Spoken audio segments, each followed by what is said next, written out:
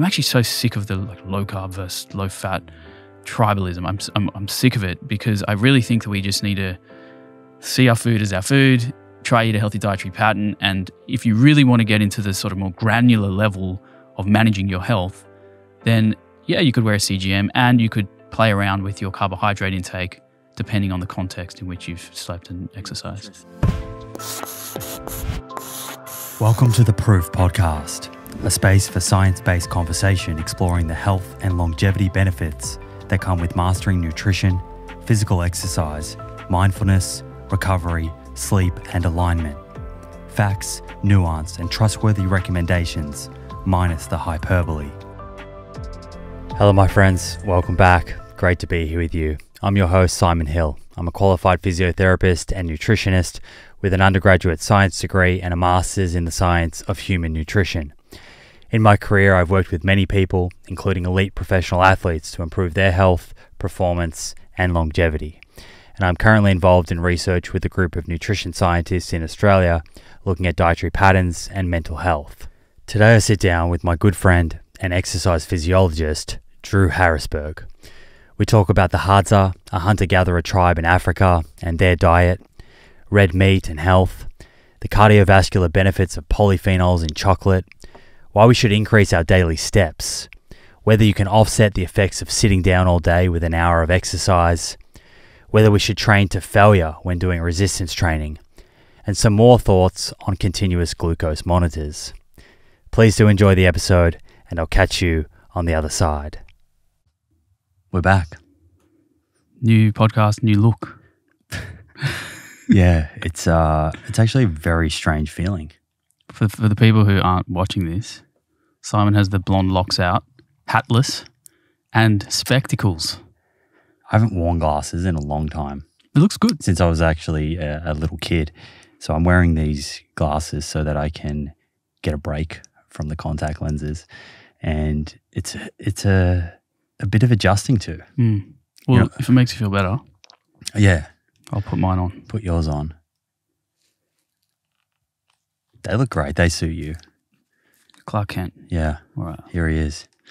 Welcome to the show, Clark Kent.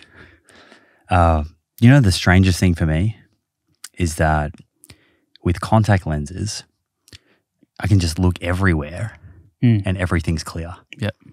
Whereas with these, what I'm finding is difficult or requires some adjusting to is I feel like I have a very narrow field of vision. Yeah. If I look sort of down or around, things are just not that sharp. Distorted. Yeah. Because the lens is sitting off your eye. When a contact is flush with the cornea. So it makes sense. I guess now that you say that, when I look through my peripherals, it is warped. Yeah. It's kind of weird. So I'm kind of doing this because I figured that wearing contact lenses from 6 in the morning until 8, 9, 10 o'clock at night, depending on what time I go to bed, is probably not the best thing for my eye health. But I'm not 100% sure if there's any truth to that or not. But I know that your dad's an ophthalmologist. Is that how you pronounce it? Ophthalmologist. Yeah. How do you spell that? Well, trick question. Yeah, that's going to be O-P. Correct. T-H. No. See, okay. you made the error that everyone makes. O-P-H. O-P-H. Folks, get that right. Okay. Ophthalmologist. Yeah. Silent H. So that kind of goes to show I know very little about that field. But I'm going in to see your dad. Yeah. And he's going to do a review of my eyes. It'll be interesting. And tell me how it's all going. He's going to, I'll just warn you ahead of time, his tactic in his office is to use humour to keep it lighthearted. I know. So I know your dad. You know my dad. Yeah. He'll nudge you. He'll poke you a little bit, but he's a very good doctor and brilliant ophthalmologist. Yeah. I'd like to get him on the show at some point. I reckon that'd be such a good idea. I think our eye health is something, it's so important, but it's one of those areas of our health that I think we rarely think, or at least I know myself personally, and I wear contact lenses. Yeah. I rarely think about what I should be doing from a lifestyle point of view to better my eye health. So true. I think part of that is because in the media, you'll see campaigns about dental health and your body and your mind, but who talks about eye health? It's just not sexy or fun, even though like most people have some kind of issue with their eyes, at least as they age. But you're right. It's just, it doesn't get attention. It's more about the aesthetic stuff. Yeah. But if you lose your eye health, eyes none are of that sight matters. is everything. It's everything. It's scary to think, you know. Well, I mean, you would actually know because your eyes are pretty bad, right? Like if you don't have your glasses on, you can't see anything. Yeah, these have some serious corrective lenses in them.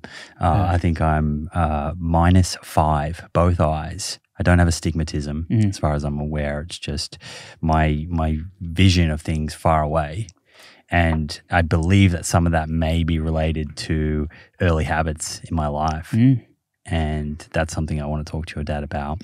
Very well, because I think maybe. that's important information for parents to potentially help shape the environment so that their kids grow up with as good an eyesight as possible. But I remember, you know, it felt like a switch when I was maybe 8 or 9. I went through this stage where all of a sudden we'd be driving in the car and I was having difficulty reading the billboards. And I told my parents that, and sure enough, when I went and got the eye test done, they said, yeah, you need some glasses. I wonder how long you lived like that before saying something, you know? You sort of suffer in silence for a while and then you figure out one day, you're like, actually. There was probably a period, but I do think that it was something that did develop over time. I don't think I was born like that, which is, it's interesting to think about because, you know, my brother has the same genetics. His eyes are perfect. Yeah. You know what's also kind of crazy is if we were living in survival circumstances, you wouldn't last a week in the wild. Imagine if you went on, remember that TV show I was talking about last pod?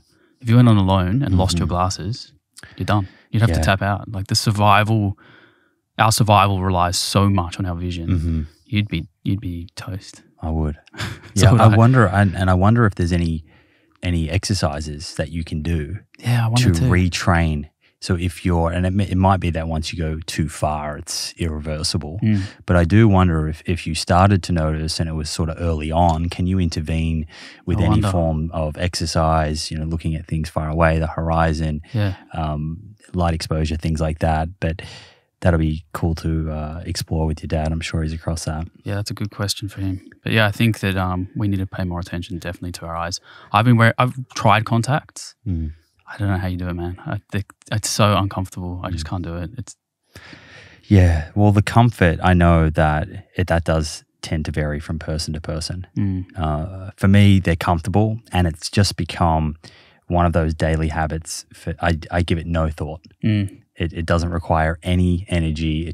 I wake up and it's kind of just like brushing your teeth. Yeah, exactly. You know, you're not thinking about brushing and why you're brushing. You just do it. Right, exactly. So yeah, but I have heard from many people that they haven't found them as comfortable as I do. I'm not sure whether that's the type of lens or just, you know, something else. I reckon it just takes getting used to. I think if I committed for a month, I'd be totally fine. I'd be used to it. Like anything else, you know, your body just adjusts. Okay, so I think we were going to start today with get it off your chest. Yeah, I think because we decided that ending a podcast with, you know, a sort of ranty mood is probably not the best way to end. So let's get it off early and then we'll finish with some positivity. Do you know what I've realized about get it off your chest? Yeah.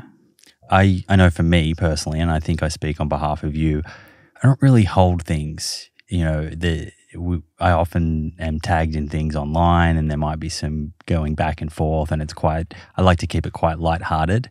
And I think the moment that you hold on to that, you've taken that negative energy and it's become your own. Yeah. And so while we have this segment, get it off your chest, I do think it's a reminder that you get to choose what you take on board and what you don't. So the purpose of this is more so just to walk through some interesting things that we see online and give our thoughts on them. Yeah, I think you nailed it. This is like a lighthearted segment where we just have a laugh and we're not really walking around daily thinking about these things and, you know, holding a grudge by any means. This is as, you know, we're kind of facetious in the tone that we're using, you know, but it's just for fun. We're having a laugh. And it does help. Every now and then there is something that if you really want to get it off your chest, just to sort of let it go. Let it go. So I think today's will be will be interesting. This certainly is something that I didn't think about after we were tagged in that initial post. So where are we starting? All right. So I guess for this particular one, we're kind of merging the two segments into one. So we got the Get It Off Your Chest is a segment we like to do for the proof, the new pod. And as silly well claim. as, or quacky claim of the week or whatever it is. There's some sort of quackery that we've come across to do with, and it could be anything, but mostly nutrition science or some sort of health advice. This one happens to be a double whammy, so we're kind of smacking both out in one hit. Do you know what would be funny? Is if one of these episodes, the quackery of the week or the silly claim that you bring is something that I said, or vice versa. You know what's going to happen? I'm telling you, in 6 months' time, we're going to actually call ourselves out, and that's part of it, right? This is the whole thing of this is about the accountability. Like when we're not going after people, what we're doing is we're trying to hold people accountable to the information that they're putting out there. Whether it's a small post on social media or a podcast or whatever it is, if you're going to make a claim that may harm somebody and you're doing it in the interest of profit and personal profit, I think you have a responsibility, especially if you have a large reach. Like the guy we're going to be talking about today has a big reach. And this particular post, I think it had 100,000 likes, maybe 800 to 1,000 comments. So, I mean, we're talking, people are seeing this stuff. Yeah. And it's not just about holding them accountable, but it's a learning exercise for everyone else to think about claims that are made online and how to navigate that, where there are so many conflicting claims out there and it's so confusing. And I think the goal here is to be able to better navigate that. That way you can then find really good quality information to then inform, choices that you make in your life. Exactly. This is almost like uncovering the psychology of these kinds of claims and posts. They're all quite similar, as you'll see. They're very similar. They take its very small truth and they sort of blow it up into this, I guess, not I wouldn't call it a lie, but some kind of misinformation. It's just like a remolding of the truth. So do you want to jump into it? You can. Yeah, so the first one that we're looking at here was a Bear Grylls post. And I didn't follow him, by the way. Neither. I like him. I've always thought he's very entertaining, but we were tagged in this post together. And essentially it was a photo of a member of the Hadza, which is a tribe in Africa. At least I believe the photo is of someone, a member of the Hadza. And the post, and you might have the exact post that you can I'm looking kind of read at it right out there. now, Do you want to read the post? Well, I'm looking at the image. So the first thing I see is you see this totally ripped, like beautiful body composition, quite a lot of muscle. It's a hunter. He's pulling back an arrow and he's sort of aiming it at what you can't see what it is, but you assume it's some sort of native animal there. And the first thing you see is... But that helps set it up because he's not sitting down eating a bowl of berries. Exactly. Yeah. So the first thing you see is that he's in hunting mode. And then you assume that this person obviously, hunts daily or does this all the time. And that's why he looks the way he looks, and that's why he's able to survive out in nature for essentially his entire life.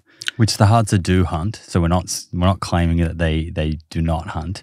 It's more the caption and the sort of the way that Bear Grylls has positioned this. Yeah, exactly. I think in the sake of time, I'm probably not going to read the whole caption because it's pretty long. But in a nutshell, Bear Grylls went out and put this post up of this hunter it's a hunter-gatherer, but it looks like a hunter in the Hadza. And essentially the takeaway is that meat, organs and fat from the biggest animals that they can hunt is the predominant source of calories in their diet, and it's the reason why they thrive and they're so healthy out in the wild. And he seems to be basing that off of some conversations with Carnivore MD. That's the name he goes by, Paul Saladino, who's a psychiatrist that is fairly well known for following a sort of carnivore, all meat or close to all meat diet. And I believe that Paul has gone and spent some days with the Hadza and uses that to kind of describe what they eat. Yeah. And so, of course, within his community, everyone takes that information accepts that information on face value as being reflective of how the Hadza do eat. Mm-hmm. The interesting thing is, and listeners of this show will remember that I had Herman Poncer on the show, who is an anthropologist and highly, highly regarded scientist, one of the leading anthropologists in the world. And he has spent time with the Hadza, living with them, and actually documenting what they eat over the year, not just one point in time, a weekend. And is able to see how things change seasonally, and also look at the contribution of different foods to their diet by percentage of calories, which is really important. And so what was interesting was that this was brought up on both Instagram and Twitter, and we were tagged into on Instagram, we were both tagged in, and then I was tagged into something on Twitter. And Herman Poncer actually responded to that on Twitter, and he said, "This is a lazy take by Grills. Listening to Saladino about the Hadza instead of people who actually work with their community is like learning marine biology from some dude who took a carnival cruise once. Here's what the Hadza folks typically eat as a percentage of calories," and he shows this chart, which is from one of his research papers. And it's a chart that I'll put into the show notes, and it essentially breaks down the percentage of calories from various food groups by month. So there's 12 different months there, and there's honey, meat, baobab, berry, and tubers. And clearly what you see, first of all, is that the Hadza do not get most or all of their calories from animal foods. That's very clear immediately. You see that. Something else you see is that the diet varies a lot month to month. You see that on average, they're getting about 50% of their calories from plants, and very interestingly, about 20 to 30% from honey. In some months, significantly more. If you look at month 4, I mean, off the top of my head, that looks about 70% or more comes from honey. And most months, animal foods are less than 30% of their calories. There is one month that is a bit of an outlier, and even in that month, it's 50% plant, 50% animal. So you can see very clearly this is not aligned with the information that Bear Grylls has shared or what Paul Saladino shares with his community. I've got to say, I actually, before you showed me this graph and I got this great visual, I probably would have believed that post. Like on face value, not knowing the true scientific research that's gone into this community, it kind of would make sense that it would be a predominantly meat-based diet. I certainly would not have thought they would get so much honey in the diet. That really surprised me. And then again, when you sort of scan across this graph, because it's, what would you call this graph? It's like a bar graph, but it's color-coded, so you can really clearly see the contribution of each food into the daily. I get a lot of calories from berries. Berries and honey. Yeah, like you see a lot, but what you do see is when the honey drops off, which is in months sort of 7 to 12, that's when the meat kind of kicks in and you get more calories from meat. So it's this really nice seesaw where they're never actually eating what it looks like anyway from this. They're never eating a heap of honey and meat in the same month. It's this seesawing of availability of food which balances their calories out on a monthly basis, which I think is really interesting. And I think one of the interesting learnings here is that whenever we're thinking about a claim and the data that informs it, we should be thinking about the strength of that data. So here is Herman Poncer, who is an anthropologist. He has gone there and actually lived with the Hadza and has documented what their eating habits over a year or more to formulate this graph. Yet there are people who are falsely equating the observations of Paul Saladino, who and someone comes in here on Twitter and says Saladino actually went there, he spent time with them and is familiar with the contradictions in the literature, no credit, ? And Herman Poncer, again, he replies here and he says, he visited a tourist camp. Some folks at those camps, wonderful as they are not even Hadza. That's not real ecology. So no, I don't credit his observations as meaningful or real ecology. Now, The disappointing thing is not everyone within that community will see this, and many people that do see it will not accept it, and it is because a lot of their dietary choice is not actually based upon science. There is a whole lot of ideology tied into that, and so it can be hard to change their view with facts. 100%. This goes back to who you can reach, So a guy like Ponsa, who doesn't have I assume a reach like Bear Grylls, who has like millions and millions of followers, despite having really credible information that will help people understand how this community lives, he just can't get that message out. I mean, obviously he can rely on people like yourself and other podcasters to explain this stuff, but you get a guy like Bear Grylls who in 60 seconds throws up a caption with an image, and all of a sudden 90,000 people think that the best thing to do for body composition, health and longevity is to start eating as much meat and fat and organs as possible. And I mean, the craze at the moment, the carnivore craze, which is led by Carnivore MD, I don't know, was he 2.0, 3.0 now? I don't know how many times his account's been removed, but he's leading the way with now Liver King, who's just popped up and become this viral sensation overnight. These guys are making the carnivore diet seem really cool. Definitely, but guess what?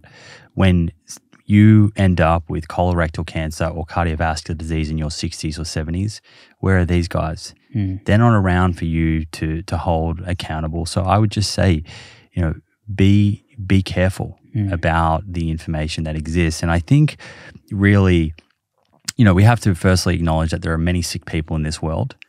And also there, a lot of the time, all of us are vulnerable to confirmation bias and wanting to hear things that make us feel good. And being told that foods that we love to eat, that have been a big part of our lives to date, are not unhealthy and we can consume them at any level and we can double down on them, that's something that for many of us feels really good. And that's where I see, where I believe a lot of these guys have achieved sort of great growth in terms of their communities. 100%. And they also have a very simplified message, so the nuance is gone. And when you take that absolute message and you oversimplify things, it can be a little more sexy. And unfortunately, the more nuanced style, it doesn't create the same momentum or growth on social media. And you're right, Herman Ponsa doesn't have as big a platform. And I would say even look at someone like Lane Norton. I think Lane Norton, if he took a very extreme point of view position, he would have a far greater community. He's one of the people out there who has a huge community as it is, yet is giving nuanced information. But he's a rare, that's very rare to sort of find. So, but just for the record, we're not coming at this defending plants through an ideology. We are just trying to point out that the truth of this diet based on like real science. Like we're not here to debunk that they eat a lot of meat every single month because we're plant-based. It's not at all. I would not care if they ate 100% meat. Would you? The point of this is just to highlight where the claim was, where the data exists. And you're right, the Hadza meat is an important part of their diet. If we zoomed right back out, I would ask why we're even thinking about the Hadza in terms of trying to kind of generalize that to our lives. They live a very different lifestyle. They walk about 18 kilometers a day. They're not sitting down all day, something that we might talk about coming up.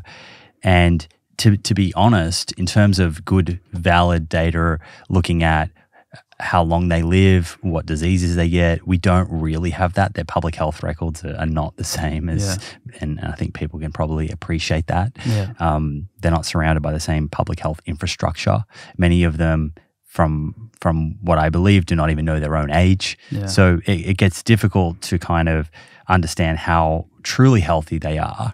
Surely they're healthier than people eating a standard Western diet who are sitting down all day. There's no argument about that. They eat an unprocessed diet. They're lean and they move around and they're active all the time. We know that stuff's really good for promoting health. I just think that we have, if we were zooming back out and saying, well, what's the best data to look at for sort of optimal health and longevity?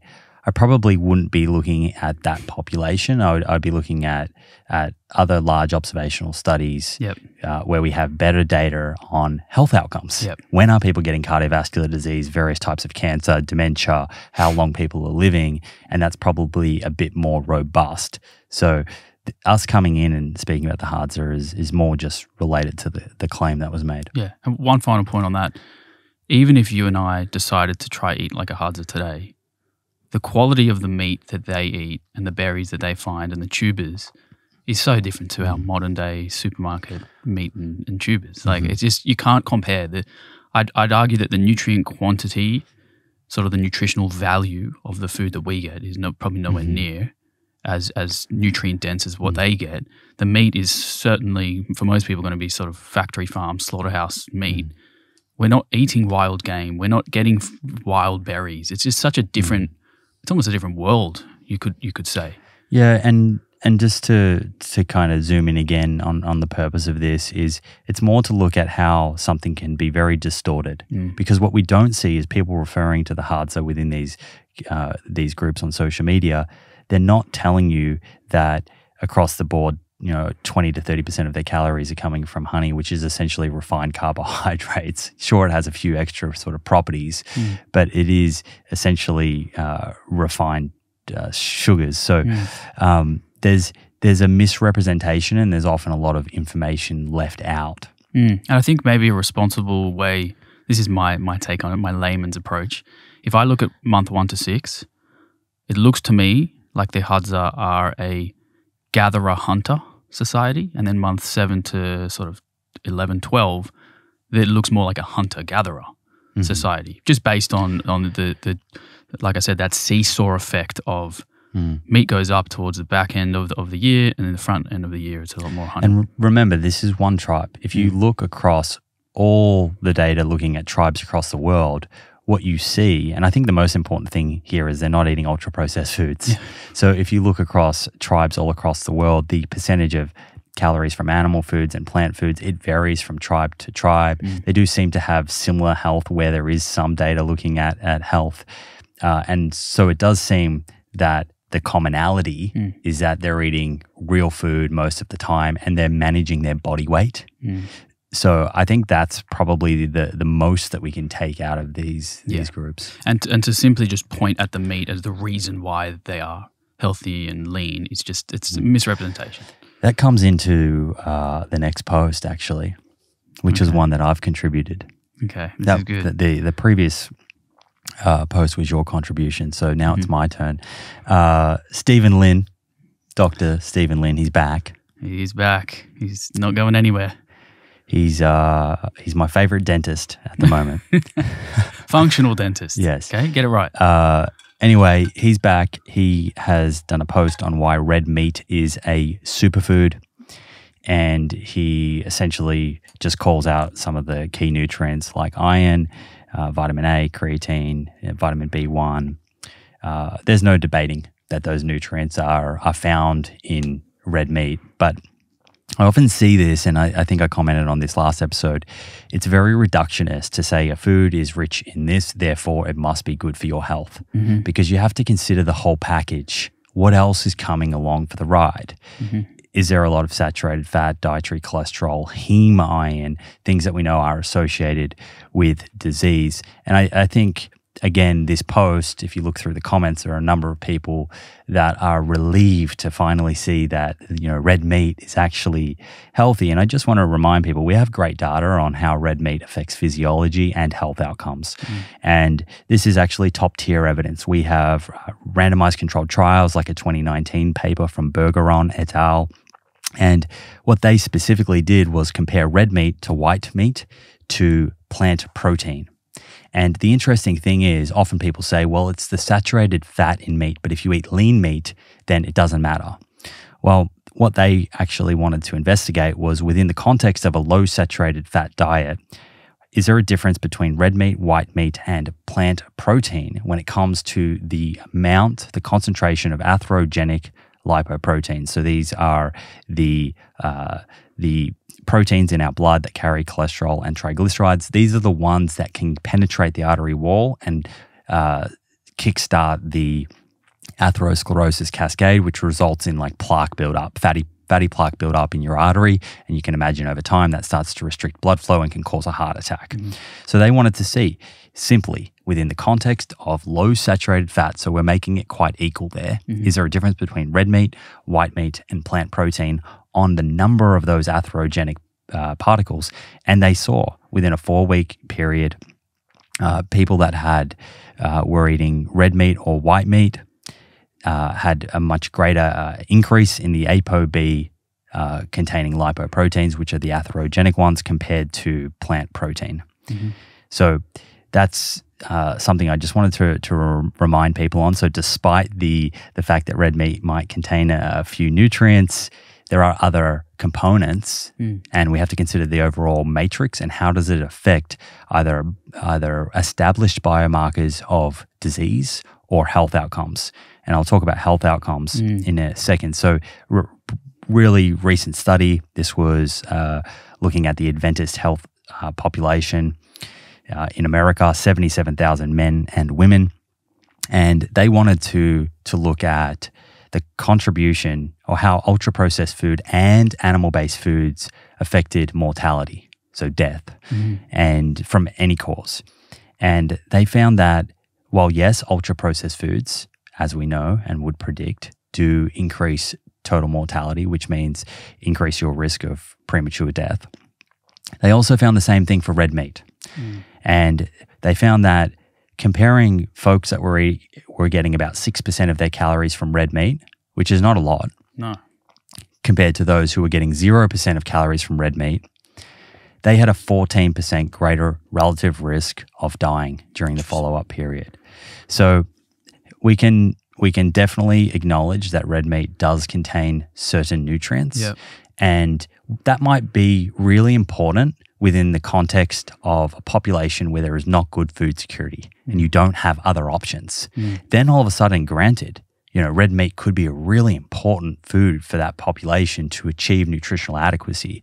But when we do have substitutions and people can eat more plant protein and fish, because we know moving to fish is also a good substitution, I think that these posts, like this one here from Dr. Stephen Lin, Why Red Meat is a Superfood, is reductionist. It's an oversimplification. And what it's not doing is telling people that when you eat more of those foods and you're eating less lentils, beans, and fish, you're actually increasing your risk of premature death, total mortality. And so in fairness to the folks reading the post, I think you need to have all of that context there. When you look at this post, so there's this big bold title, Why Red Meat is a Superfood. Firstly, for me, the word superfood, it just ruffles my feathers a bit. There's something about it that kind of annoys me, because how do we differentiate between a food and a superfood? What makes a food a superfood? If it is the ingredients list that he's, or sorry, not the ingredients list, the nutrient list that he's sort of put around this picture of the steak, can we not get those same nutrients elsewhere in the diet, therefore making other ingredients superfoods as well? So I guess my question to you is, should we be looking at food as ingredients or nutrients?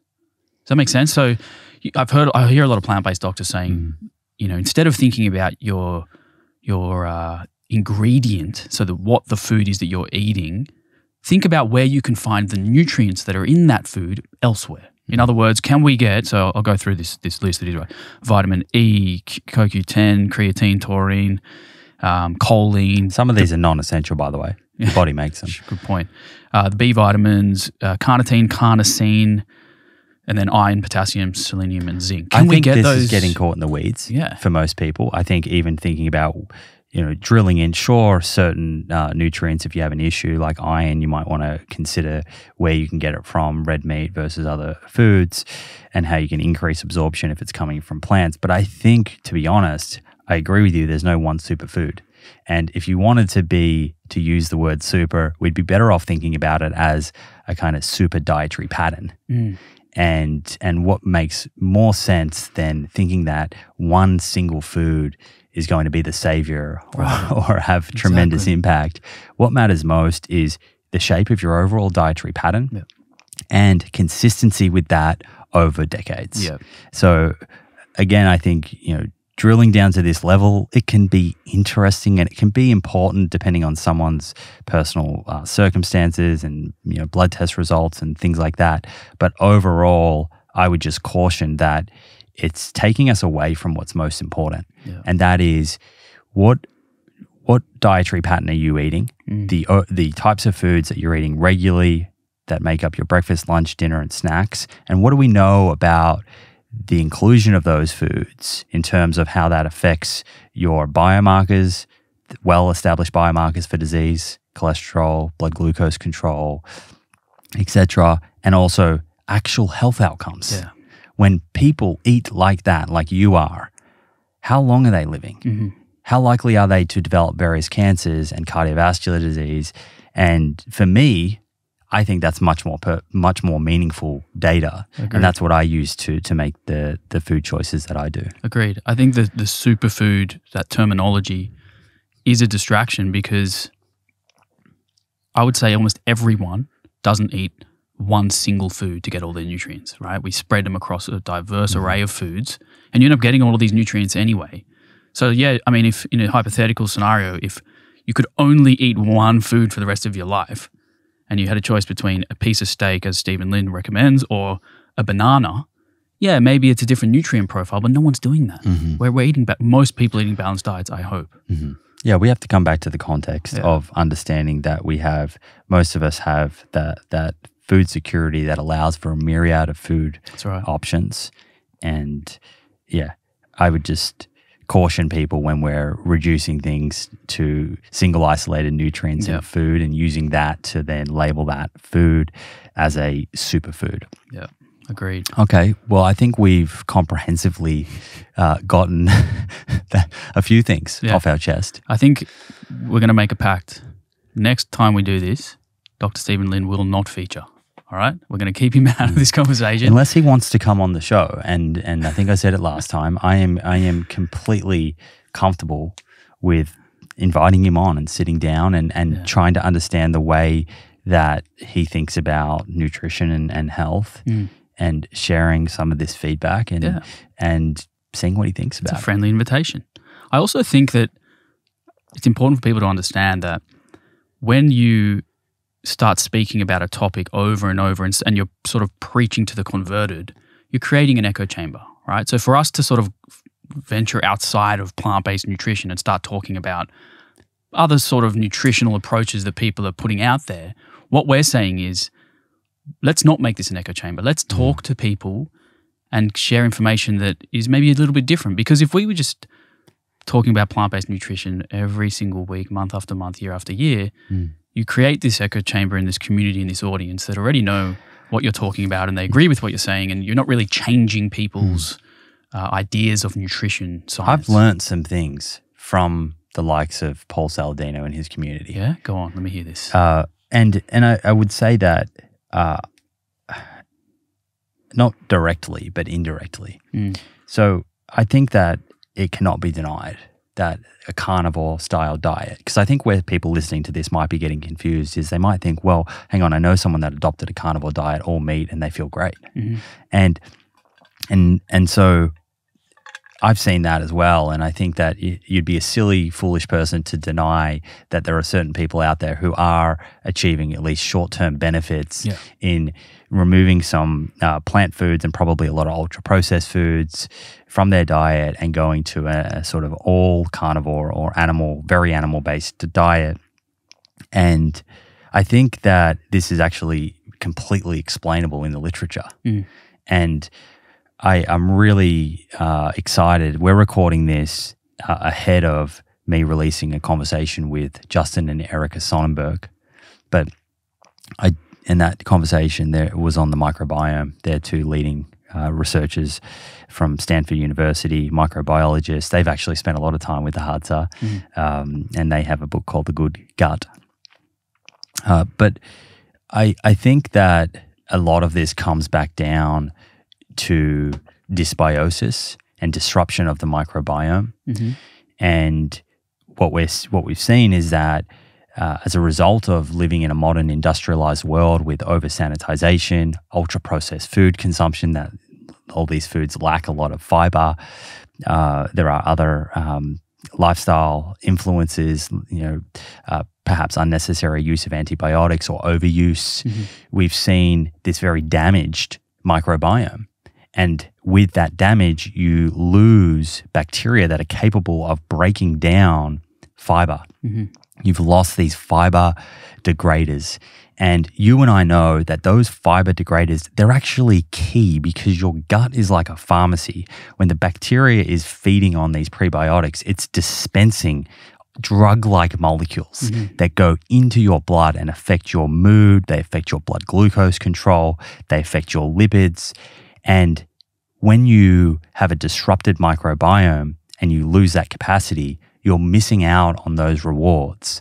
However, we also know that if you have the disrupted microbiome, just putting in a whole lot of fiber and plants may not fix it for a lot of people, and it might actually increase inflammation. And we know that from a recent study, the fermented versus fiber food study, where a certain percentage of people adding fiber to their diet, it actually made them worse. And you might rev up inflammation. And so people with these inflammatory conditions might actually feel worse by adding more plant foods, whole plant foods. And you and I work with people. I've received this feedback. I know that certain people, when you get them to eat more whole plant foods, at least initially, they don't feel so great. No. And so there is a role for elimination style diets. Right. And that is saying, okay, we've got these triggers that their microbiome is compromised, they're not handling, it's revving up inflammation. When we take those out, we can help settle them down. And I think that's what's happening with the carnivore diet. You're seeing people that are removing all these foods, they do feel better. I would just caution against thinking that that is a dietary pattern that's going to serve you best for the rest of your life. What I would say is you want that pharmacy in your gut firing again and dispensing those drug-like molecules that are maybe not essential for survival, but they are essential for health span. And so that then the question is, how do you help that person reshape their microbiome and get back to a position where they can degrade the fiber? And I think that's a really fun and interesting area that we need more science to explore, so we know what are the best protocols. Is it that they need certain probiotics, or do you introduce fermented foods first? Or do you introduce polyphenols, which we know act as prebiotics but maybe aren't as fermentable and cause bloating and gas, and trying to structure a program that allows them to get plant diversity back into their diet. And so my message to people would be, you may have experienced benefit on the carnivore diet, you may have friends that have, but think about it as an elimination diet. There is a very logical explanation for why you would feel better. But based on all of the science we have, eating those foods at a high exposure level long term is probably not going to serve you well in terms of colorectal cancer risk, cardiovascular disease risk, dementia, and so on. So if someone's on a carnivore diet for, say, 1 year, 2 years plus, and they're eating zero fiber, what do you think happens to their gut microbiome over a 2-year span of just eating meat? Well, I think they'll lose diversity. We know that. We know a few things. We know overall, people that have more unique plants in their diet have greater diversity than people eating fewer, 10 or fewer. People that have 30 or more unique plants in a week have much more diversity in their microbiome. Sorry to interrupt. What about total number of microbiotic or cells or whatever you call it? I'm not sure on total count. So I wonder if the count would go down, or does it just create this dysbiosis, like you said, where it's a lack of diversity and you have like a dominant... Yeah, well, it may not go down the total count, but you might have more pathogenic inflammatory bacteria. And we have seen that. So there was this was, it was a 5-day, so it's a short term, but they looked at an all animal-based diet versus a plant-based diet. Oh, really? And not many people speak about this. It was published in Nature, leading journal in the world. And just in 5 days of going to an all animal-based diet, and this was mainly red meat, there was some white meat, I think. There was also some salami and stuff in there, and eggs and some cheese. Just in 5 days of going to that, it resulted in a significant increase in pro-inflammatory bacteria. Interesting. and a type of bacteria called Biophilia wadsworthia, which is a bacteria that we see with inflammatory bowel disease in increased numbers. So I'm not sure, to answer your question, what happens to total count, but I think what would definitely happen is you lose diversity and you might see increased numbers of pathogenic bacteria, which are somewhat outnumbering the healthy bacteria. And that's what we call dysbiosis. Yeah, interesting. So in a sense, if you do go on a carnivore diet or, what we think as some kind of elimination diet, it's sort of like if you're fasting, your symptoms can go away, right? Like if anyone just stops eating, let's say you've got gut disturbances or you have symptomatic gut disorder and you fast for long periods, when you don't have that food coming in as that signal to the gut, your symptoms can go away. So it kind of acts in a way like you're, in a sense, fasting because you're not having fiber coming through the tract. One of the interesting things, though, to think about here, and this is where I think the Sonnenbergs are somewhat, I guess, worried about a diet that doesn't have fiber, is that there's a mucosal layer that's very important between bacteria and your intestinal cells. And it acts like a fence between neighbors. So it's stopping things getting through that otherwise shouldn't and allows things to get through that should. Maybe a gate is a better way of describing it. Yep.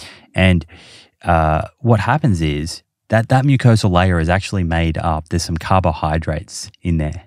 And so if you starve your microbiome of fiber, bacteria start eating the mucosal layer. Wow. They literally eat your body. Right. And so because those bacteria want carbohydrate as their food source. Right. And so thinning of that mucosal layer over time can then contribute or result in the movement of particles, inflammatory molecules into the bloodstream, which is a problematic long term. Right. So this is why microbiologists and even registered dietitians, when you think about elimination diets, they're short term.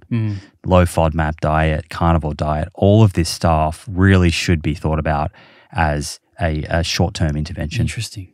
So that what you just mentioned there, is that the colloquial leaky gut that people it's part of that sort of cascade. Of like the intestinal permeability. Wow, that's really interesting. I looked into that a lot when I was diagnosed with diabetes because I was interested into the mechanism of the pathogenesis. Like how does somebody develop type 1 diabetes?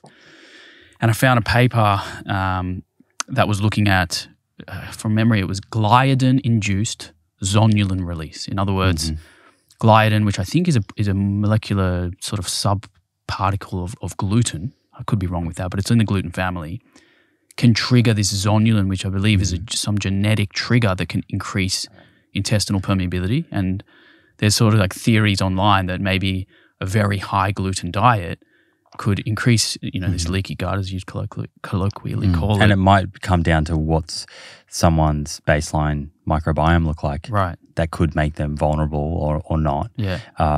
Zonulin is a biomarker for intestinal permeability. Yep. It's often measured in studies. Yep. They look at an intervention, what happens to zonulin levels, and say, that intervention helped intestinal permeability or didn't. And there was an interesting study called the MAPLE study, and it was interested in looking at polyphenols in particular in people that had increased intestinal permeability. And polyphenols are really interesting. I think we may have covered this, but they, like prebiotic fiber, they will selectively feed different bacteria. And so polyphenols are in a lot of different plant foods, but they're very rich in things like chocolate and green tea and coffee and apples and apple puree, for example, which this study used. And what they did was, in this randomized controlled trial, looked at the addition of polyphenols to the diet, what happens to zonulin. And they saw a decrease in zonulin as you add polyphenol-rich foods into the diet, suggesting that these polyphenols have a favorable effect on that barrier.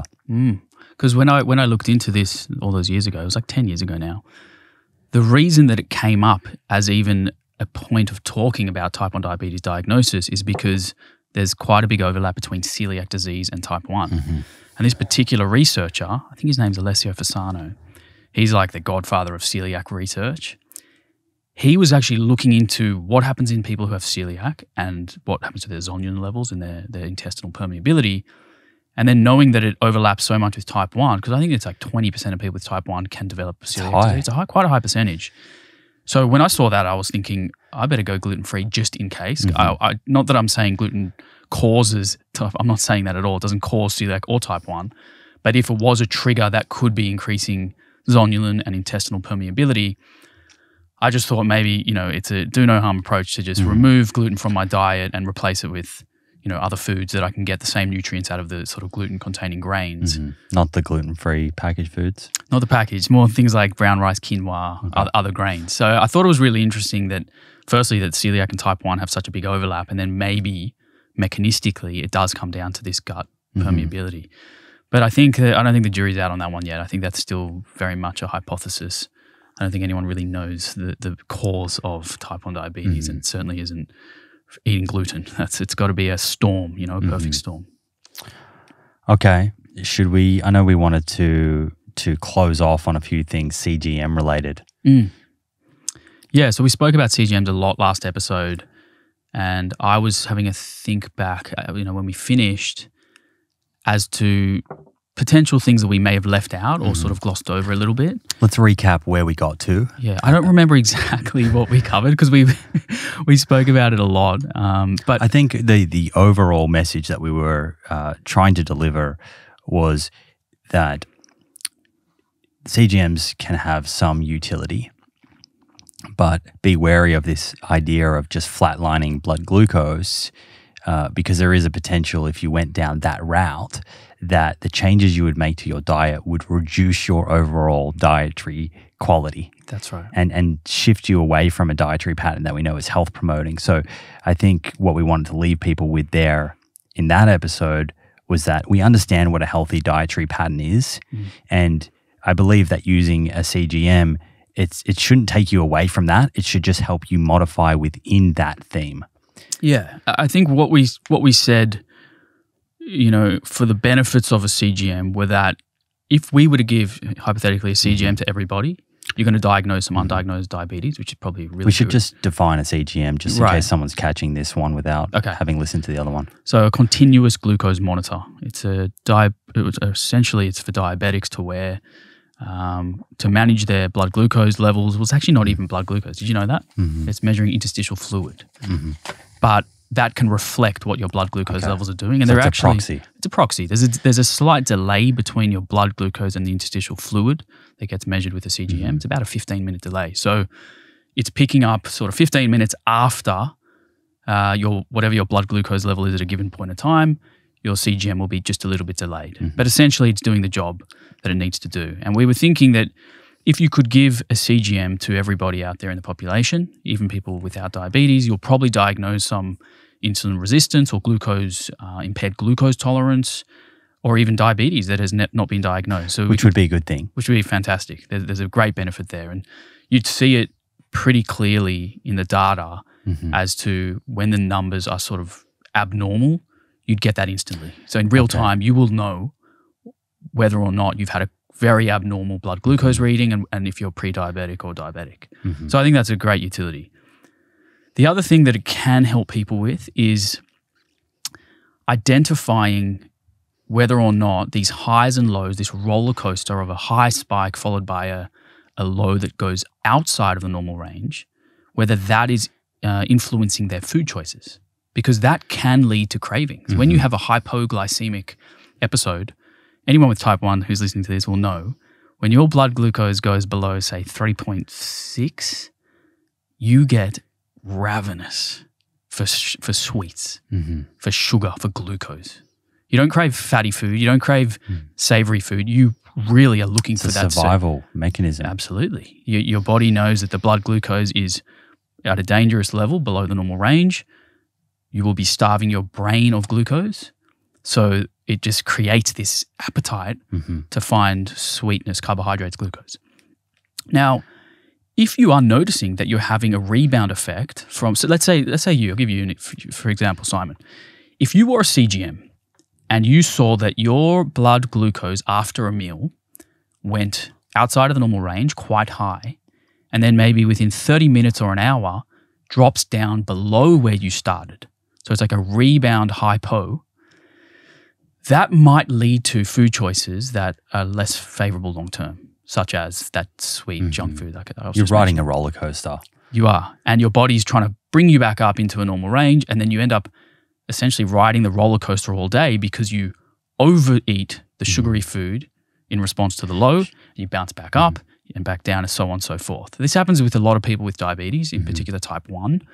If you have a low blood glucose, a lot of people try to correct it with, say, eating jelly beans or some sort of glucose tablet, which is the correct thing to do. But if you overcorrect, you then go high again. You have to either administer insulin to try to bring yourself back down or do some activity. And if you then give too much insulin, you go back below the normal range again. And it's just this rebounding effect up and down. So can I ask you a question? Yeah. Let's say that you get the high and the low outside of the normal range. How do you determine how much that's influenced by the meal that you've just had versus other factors, parts of your lifestyle that we know affect blood glucose control?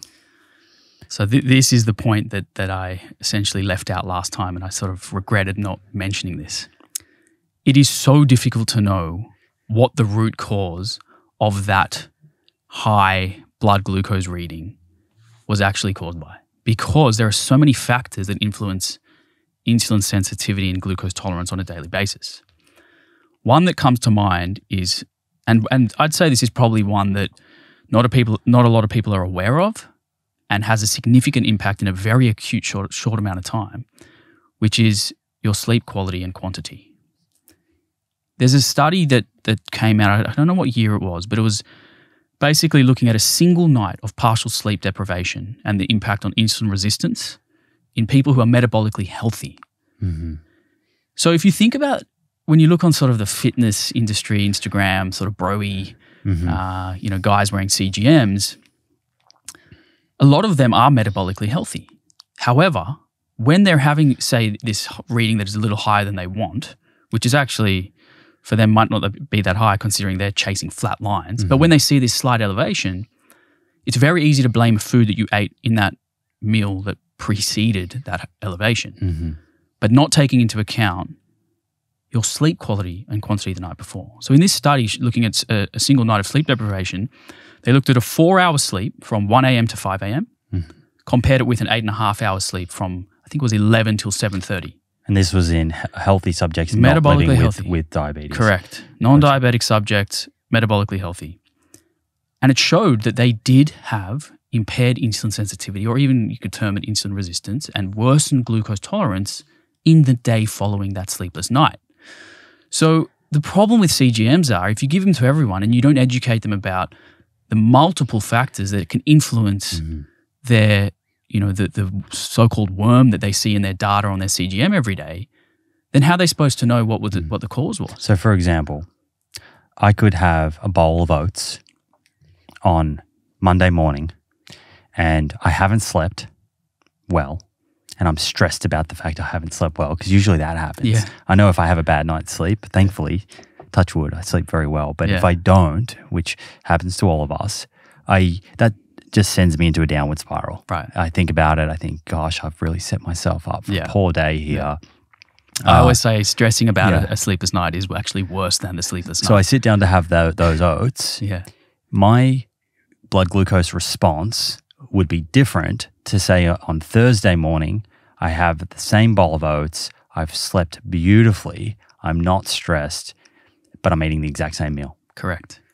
I'd go further to say what you did in the 24 hours prior to that night's sleep will also impact the oats that you ate that morning. Okay. So did you go to the gym 24 hours before? Did you do one workout? Did you do two? Did you do cardio? Did you do resistance training? So the mode of exercise can increase insulin sensitivity for up to 72 hours. So let's say somebody has a CGM and they do their own little self-experiment where they eat a meal, they look at the response, their glucose response to the meal, and they decide it's not a healthy response, it went outside of the normal range, and they think, you know what, I'm just going to cut that food out. I can't eat oats. It's not on my menu. But they didn't think, how did I sleep the previous night or the previous 3, 4, 5 nights? How stressed have I been? Did I exercise this week? I mean, these variables are very important. You almost need to not write a food off based on one response. That's it. You need to give it a go over different times, weeks, and see with all of these other variables fluctuating, what's your average response look like to that food? Yeah. I would say try to have some patience with this experiment. Don't make decisions based off one reading on one day. Look at the bigger picture, as you just mentioned. I will say, though, I can now see, after I went through that study and thought about the utility of CGMs, there may be a potential benefit for shift workers. So people who do work through the night and have a disrupted circadian rhythm, that actually could be really interesting for shift workers to wear a CGM and see what their blood glucose response is to certain meals when they're in that block of shift work. That could be something. And I'll admit to something on a personal level. If I do have a sleepless night, I know obviously the next day. I know where you're going with this. Low carb. Confession time. I'm a low carber. Carnivore? Yes. Not carnivore, not quite there. But I'm a low carb, plant-based eater the day after either a sleepless night or a very stressful event, or if I'm sick or fighting an infection. So in other words, any time that I am less glucose tolerant, less insulin sensitive, I do reduce my carbohydrate intake, because we do know that carbs can be a trigger of symptoms, symptom being hyperglycemia. So I just listen to my body and understand that if I did eat a lot of carbohydrates on those days where I'm not as insulin sensitive, I'm probably going to have a little bit worse glucose control over the day. So I just eat a lower carb diet on those days. And I think it's a nice tool that you can add in. I'm actually so sick of the low carb versus low fat tribalism. I'm sick of it, because I really think that we just need to see our food as our food, try eat a healthy dietary pattern. And if you really want to get into the sort of more granular level of managing your health, then yeah, you could wear a CGM and you could play around with your carbohydrate intake depending on the context in which you've slept and exercised. It'd be an interesting study with shift workers to look at blood glucose and other outcomes, and have a low carb intervention, moderate carb, and see if there's any differences there. Well, there is data regarding the prevalence of diabetes and pre-diabetes and insulin resistance in shift workers. Interesting. And there is a higher incidence of those conditions in shift workers, which is not surprising. It's really not. Metabolically, when you think about it, it's not surprising. It makes me worry about my sister, who's a doctor, does a lot of shift work. I think about her metabolic health all the time, and it's a hard one because, doctors are doing such an unbelievable job, and we need doctors who are doing the shift work. It's such an altruistic way of living, yet, that degree of selflessness might actually harm their long-term health. Have you looked at your blood glucose control? Let's say you eat a little too close to going to bed. As melatonin's gone up and cortisol's come down, my understanding is that insulin sensitivity tends to drop off a bit. Do you see that? Absolutely. And as a result of that, I actually front load my carbohydrates. So I try to eat the majority of my carbohydrates after my morning workout when I'm most insulin sensitive. Like a sponge. You just literally, your muscles are like a sponge, just soak up the glucose from the bloodstream. And as the day progresses and my activity levels obviously decline naturally, not only do I reduce my carbohydrate intake, but I reduce the size of my meals. So bigger meals early with more carbohydrates, smaller meals as the day goes on, less and less carbohydrates before bed. I think that's consistent with the research out of Sachin Panda's lab and a few other labs that are looking at meal timing and sort of distribution of calories over a day. Last question here to really round out the CGM, and no doubt we'll come back to this one in future conversations because it is an area where there's a lot of research. If folks are listening and just thinking, I'd love to understand, outside of eating a healthy diet, what other parts of my lifestyle should I think about to better manage my blood glucose? And you've kind of alluded to a few of them, but if you could just summarize them. So what I would say is being as active as possible over the course of the day has more of an effect on your insulin sensitivity and glucose control than people understand. And there's actually a study that we were going to talk about. I mean, we may as well bring it up in here. But sure. I'll give you that sort of zoomed out summary, and then we can sort of dive into that study. But physical activity and exercise and differentiating between the two. So exercise being somewhat structured, intentional form of movement, where it could be a circuit training, it could be F45, it could be strength training, resistance training, cardiovascular training, something with a structure and a purpose. So you've put aside, say, an hour or an hour and a half to doing your exercise every day. Outside of that, physical activity, so incidental stuff like walking to get your groceries, walking your dog, increasing your step count, being on your feet as much as possible. Those two things are a pretty powerful two-punch combo. So I would definitely try to incorporate those into your day. Prioritizing sleep quality and quantity. We alluded to the study before, but there are dozens of other studies that sort of replicate those results. So that's sleeping for at least 8 hours, hopefully unbroken sleep in a cool, quiet, dark room. Managing your stress, not eliminating stress, because we speak about this all the time, but hormesis being a short-term stressor is actually quite important, but more that chronic long-term stress that can actually impair your glucose tolerance. And the psychological stress, it's a bit different to physical. That's right. How do you manage that? And that's not going to go away. Right. It's always going to be there at some level. Yeah, so finding methods to get around that psychological stress that sort of lingers. I wonder if there's been any studies looking at 5-minute breath work interventions and how that would affect someone's response to a meal. I haven't looked at that, but that could be really interesting. And the cool thing is I can actually probably test that on myself every now and then. Okay. Having a CGM. You go away and do that and then that's report my back. homework. Okay. And that's an N=1 anecdote. So I'm sure all of the carnivore community anyway will treat that as the gold standard. Yeah, we're not going to put too much weight on it, but the N=1, it's interesting. It's hypothesis generating, we'll call it that. That was a bit cheeky. It was cheeky. Sorry. Right, no jabs there. All right, so we're talking sleep and stress, manage those, physical activity and exercise. And the last one I would say is to do with nutrition is limiting your saturated fat intake, especially if you're combining nutrients in meals. So if you have a high-fat, high-carb meal, that is a cocktail for a little bit of difficulty. In saying that, as you've probably seen online, there is I'm not going to name the person, but there's a person online who wears a CGM and posts a lot about nutrition. And this particular person compares a carbohydrate food on its own to a carbohydrate food combined with fat. Say, let's just, for example, say a piece of sourdough toast on its own. And then the next time that this person eats it, it would be a piece of sourdough with avocado. And the addition of fat to that carbohydrate can slow the uptake of glucose into the bloodstream, right? So combining fat and carbohydrate can slow down that glucose absorption.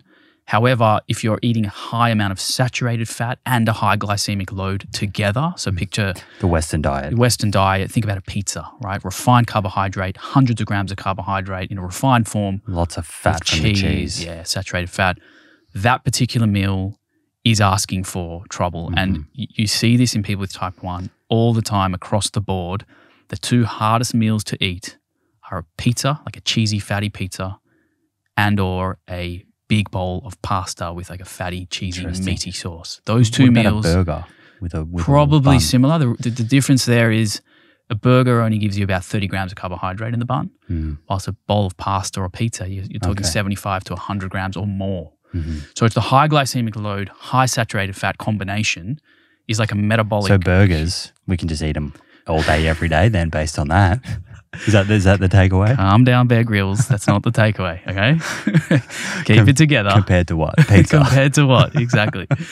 Yeah, so I would say not avoiding those foods altogether, but understanding the metabolic cost of those foods. If you're going to eat foods that are pizza or pasta-like, you can expect some difficulties. And interestingly, I had a few hurdles early on when I was diagnosed where I would eat I was 22 years old.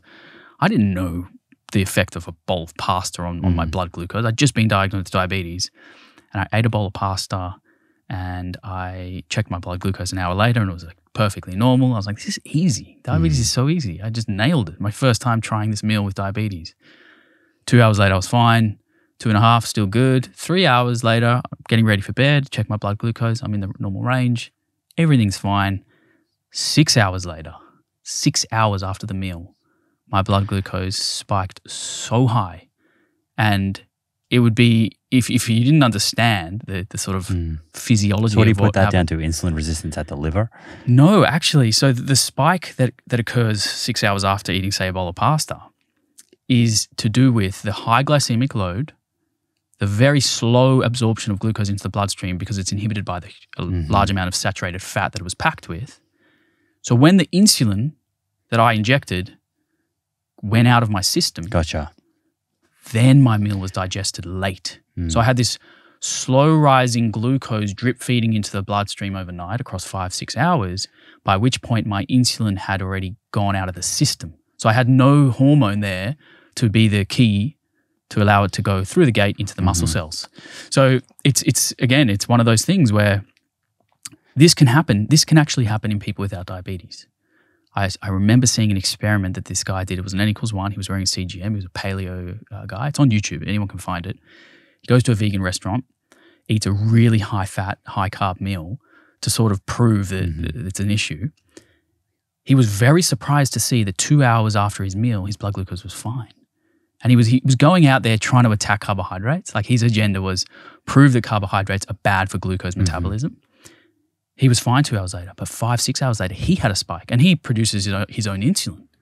And then he just obviously went to town on carbs being these terrible things that slowly, but he didn't realize, again, this goes back, this is a perfect example of somebody wearing CGM who's uneducated about what actually happened there. He didn't realize that the junky fried food that he ate in combination with the carbohydrates was what impaired the glucose tolerance.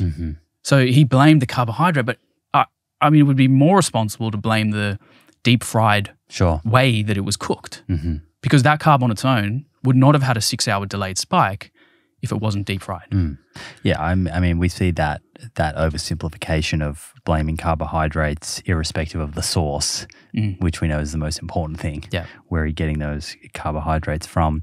You know, you mentioned there those blood glucose curves on social media, and there are a few people that sort of post those. But the more I think about that, again, there's only so much you can kind of take away from those. I think some of them where it shows, you know, the addition of, say, vinegar, and that helps with apple cider vinegar. Yeah, I think some of that's interesting. But back to our earlier points, if you look at someone else's blood glucose response to a meal, what you're not seeing, other than the time and perhaps the ingredients in the meal, is how stressed they are, how much exercise did they do in the day before, how did they sleep, all of these other variables that affected that curve. Exactly. So hard to control for all that. Do you know something I learned about insulin? Tell me. So insulin used to be, I believe, was sourced from baby cows. Have you heard that? And pigs, yes. And pigs. And so it was a byproduct of the veal industry, I believe. And today, though, insulin is actually produced through what's called precision fermentation. So it's animal-free. And that same technology is currently being used, and I just interviewed a guy, by many companies across the world to create animal-free dairy. So animal-free cow's milk, animal-free yogurt, animal-free cheese, bio-identical, using the exact same technology that used to be used, that is used today to produce insulin. Wow, that's amazing. Because I know that it used to be extracted from pig's pancreas. And I was always uncomfortable about that in terms of injecting something that my body would recognize as maybe from another animal. I'm not sure of the actual like makeup of the molecule of insulin, whether or not the body understands that that's from a pig or a human. But now the one I use called Humalog is derived from human cells. But that's really cool to know that you can do it without needing to go through the animal, and that it's the same pathway that they're using for the dairy and everything else. It's awesome. I love it. Okay, maybe we should have a very quick Can I add one thing in before the break? Is your bladder going to hold on? Are you good? Let's do it. Give me 2 I minutes. was actually going to call a break so we could get some chocolate, but okay, well, let's do both. Let me get this out of the way quickly while we're on the topic of insulin. So the current situation now in the Ukraine is that supplies of insulin are actually running very, very low. And I was thinking, as someone with type 1 diabetes, how... That's scary. Oh, mate, it is so frightening. Insulin is literally the hormone that keeps us alive. All human beings. People used to die of type 1 diabetes, right? It was a death sentence. 100 years ago, before insulin was even invented, death sentence. And the management strategy was a starvation diet. It was less than maybe 500 calories a day. Just keep blood glucose right down. Keep it down so that you can keep your ketones down. Because if you enter ketoacidosis, Sure, you're gone. It's coma and death pretty quickly. I mean, we're talking weeks here. So for somebody like myself, if I was diagnosed with type 1 diabetes 100 years ago, you've got weeks or months to live. You're on a starvation diet. The quality of life is just, I wouldn't even call it life or living. You're just surviving. You're just holding on. And interestingly, the first insulin that was derived was actually from a dog.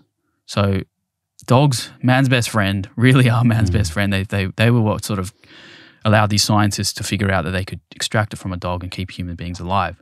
Fast forward 100 years, and you would think that, and we are living a fantastic life. Not only now are we surviving or holding on, we are literally thriving, having an amazing quality of life. But then you think about what happens in the world where, say, a war like what's happening in Ukraine can get in the way of getting these life-saving supplies to people with diabetes. And there's about 100,000, I believe, type 1s in Ukraine who are lacking supplies. In some parts of Ukraine, they only had like 3 weeks of supplies left within that region. Can you imagine how scary that would be if you're living with type 1 thinking, if I don't get my insulin in the next 3-4 weeks, this could be it. I wonder if there's a way that we can support through a charity or something that we can put in the show notes and get the community behind there. Well, I mean, I've just completely messed up our order of the podcast, but my good news of the week was that there is a cause where you can donate, and they're making supplies accessible. What's that called? So the one that I found was called Beyond Type 1. Okay. They're a global organization, I believe, who are just doing great things with other diabetes organizations. It's kind of like all the organizations came together and understood that this is a big problem. Right. We need to get supplies and insulin to these people as soon as we can. And they're doing whatever they can to do so. And essentially, as an individual listening, if you want to help, it's basically a donation where there is also, I will say there is another platform where you can actually send supplies, which would feel amazing, but there's issues with that. So insulin needs to be at a certain temperature. Sure. So maybe not insulin, but you could send other supplies like glucose test strips or Lancets or the management devices around diabetes, but not necessarily the insulin itself because it's so fragile to transport. But yeah, I mean, my good news of the week, to skip ahead, I'm sorry to screw the order up, but it just came out, is that we can do something to actually help people with diabetes who are lacking supplies of insulin, who otherwise might literally not survive without it. So Beyond Type 1 and other organizations, thank you so much for all your good work. Yeah, I think that's a really important message, and there is no order to this show, by the way. That's the whole point. Yeah. But we'll put the link to that into the show notes, and I'd also like just to quickly mention Danielle Bellato, I've seen, who's a cardiologist in the States. She's actually over, I think, on the border helping on the ground as a doctor. So it's really incredible to see people from around the world coming together to help during this crisis. And of course, there are so many people like those with type 1 diabetes that are living through this nightmare, also at the same time experiencing poor health. There's no doubt. There's children with cancer and their treatments are being affected. So there's a lot of sad stories, but of course, thankfully with various organizations help and being on the ground, we can contribute in at least some way. Hey friends, I hope you're enjoying this episode so far. A quick message from one of our sponsors who makes this show possible, and then we'll jump straight back into things. If you're familiar with my nutrition philosophy, you will know that I'm a huge believer in plant-rich diets being better for people and our planet. You'll also know that I frequently draw attention to what I describe as nutrients of focus. These are nutrients that science shows plant-based eaters, whether plant predominant or exclusive, can fall short in, which can leave you feeling run down, lacking energy, experiencing brain fog, and generally just not as vital as you'd like to be. For that reason, together with Emil, a plant-based health and wellness company, I formulated Essential 8. Essential 8 is your one-stop multi-nutrient, formulated with DHA, EPA, omega-3s from algae oil, vitamin B12, iodine, vitamin D3, iron, zinc, selenium, and calcium to perfectly complement your plant-rich diet. I personally take Essential 8 every morning with breakfast, just 2 capsules, much easier than supplementing with these 8 key nutrients individually. What's even more convenient is I have a monthly subscription, so it turns up automatically on my doorstep and I never miss a beat. To get yours, head to theproof.com/friends. That's theproof.com/friends, where you'll find a link to purchase Essential 8 that will get you an extra 5% off your first order on top of the significant subscription discount. There will also be a link to this in the show notes. Okay, back to the show. We're armed with chocolate here. Actually, there's a story about this chocolate. Talk to me. So I received a parcel in the mail, and it was quite a large parcel. And I opened it up, and someone had printed out their entire book for me on A4 paper. Mm-hmm. And there was a cover letter and asking me to blurb the book.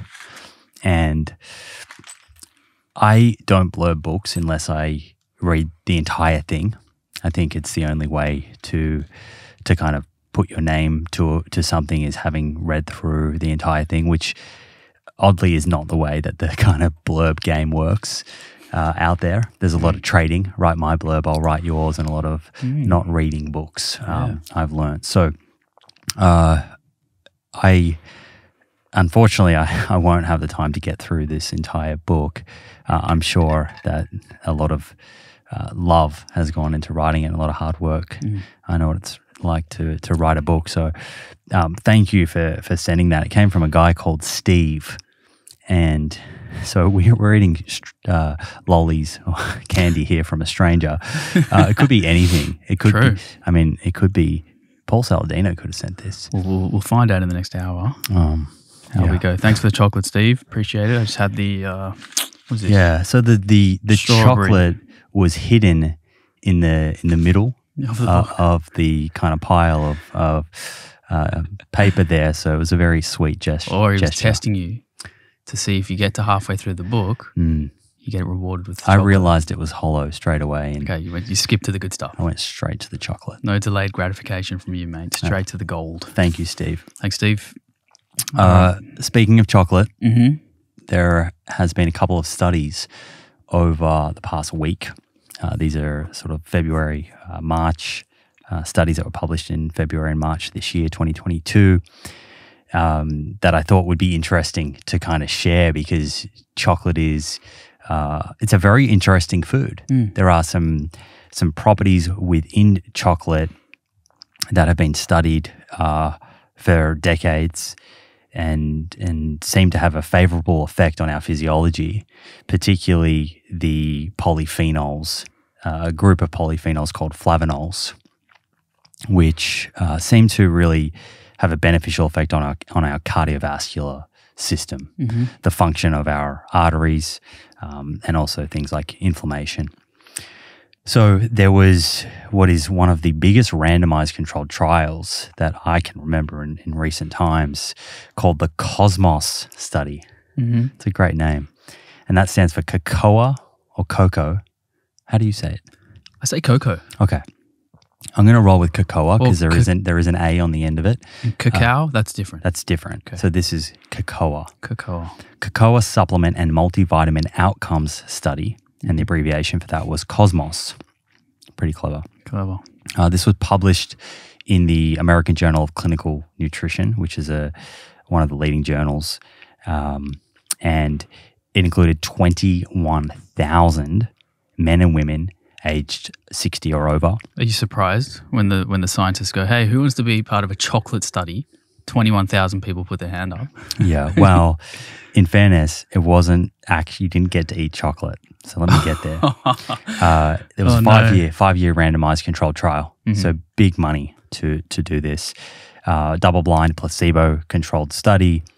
They were randomized, these 21,000 participants, to daily capsules that contained 500 milligrams of cocoa flavanols. Okay. So just remember that, because we need to come back to that. Okay. 500 milligrams of cocoa flavanols, and that is the polyphenols. So they had a very concentrated form of these polyphenols that you would find in chocolate. Okay. Others were randomized to a multivitamin tablet group. Some were randomized to neither. and others to both. They received the cocoa flavanols and the multivitamin. Okay. Now, there were some very interesting findings from this study, and I won't go into all of the different outcomes, but one of the most interesting and what was reported on was a 27% reduction in deaths from cardiovascular disease in the group that was supplementing with the cocoa polyphenols. That's big number. very, very significant and super interesting given we're talking about the number one leading cause of death, and something as simple as supplementing 500 milligrams of these cocoa flavanols had such a significant effect. Now, I ran the maths on this because I was curious. People listening might think, okay, 500 milligrams of cocoa flavanols, how much chocolate would I need to eat to get that much?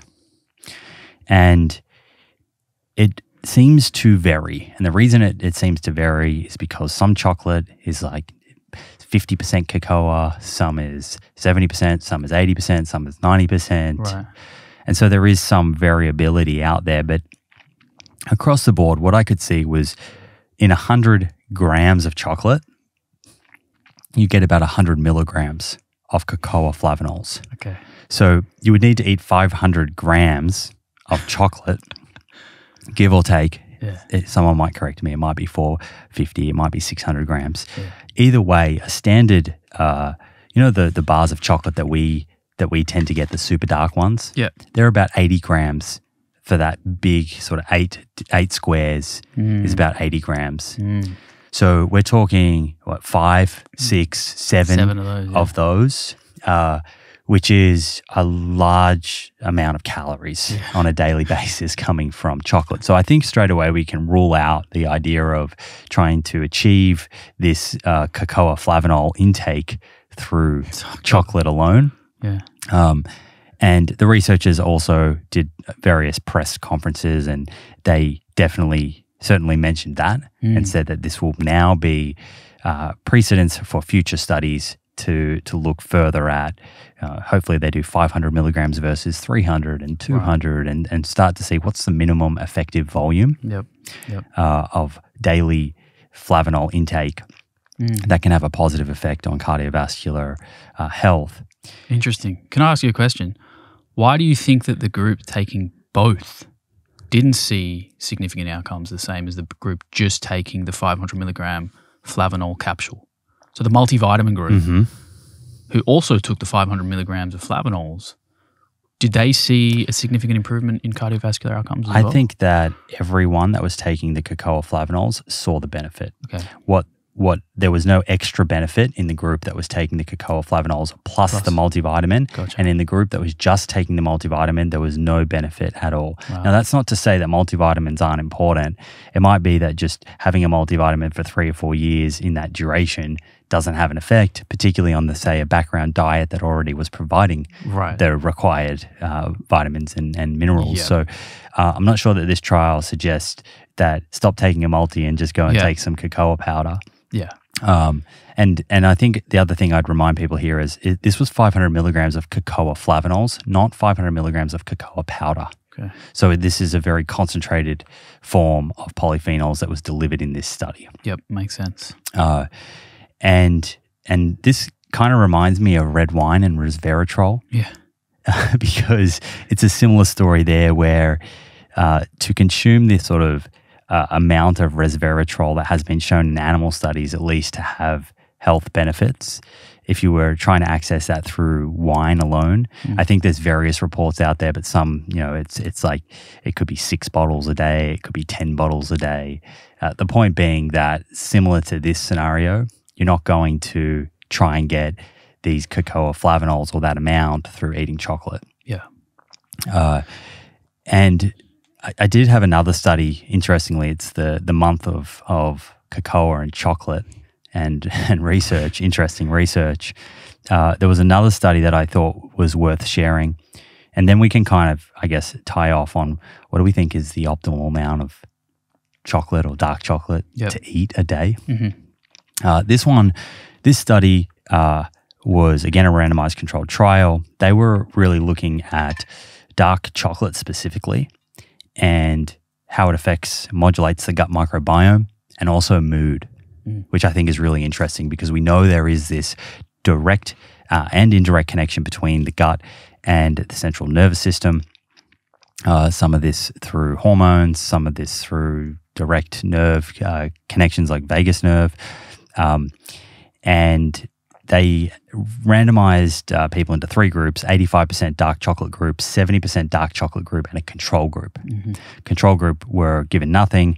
The other 2 groups were given 30 grams of dark chocolate per day, 70% in one group, 85% in the other group. 30 grams. That sounds 30 grams is about, small. Yes, it's about, Let's look at this one.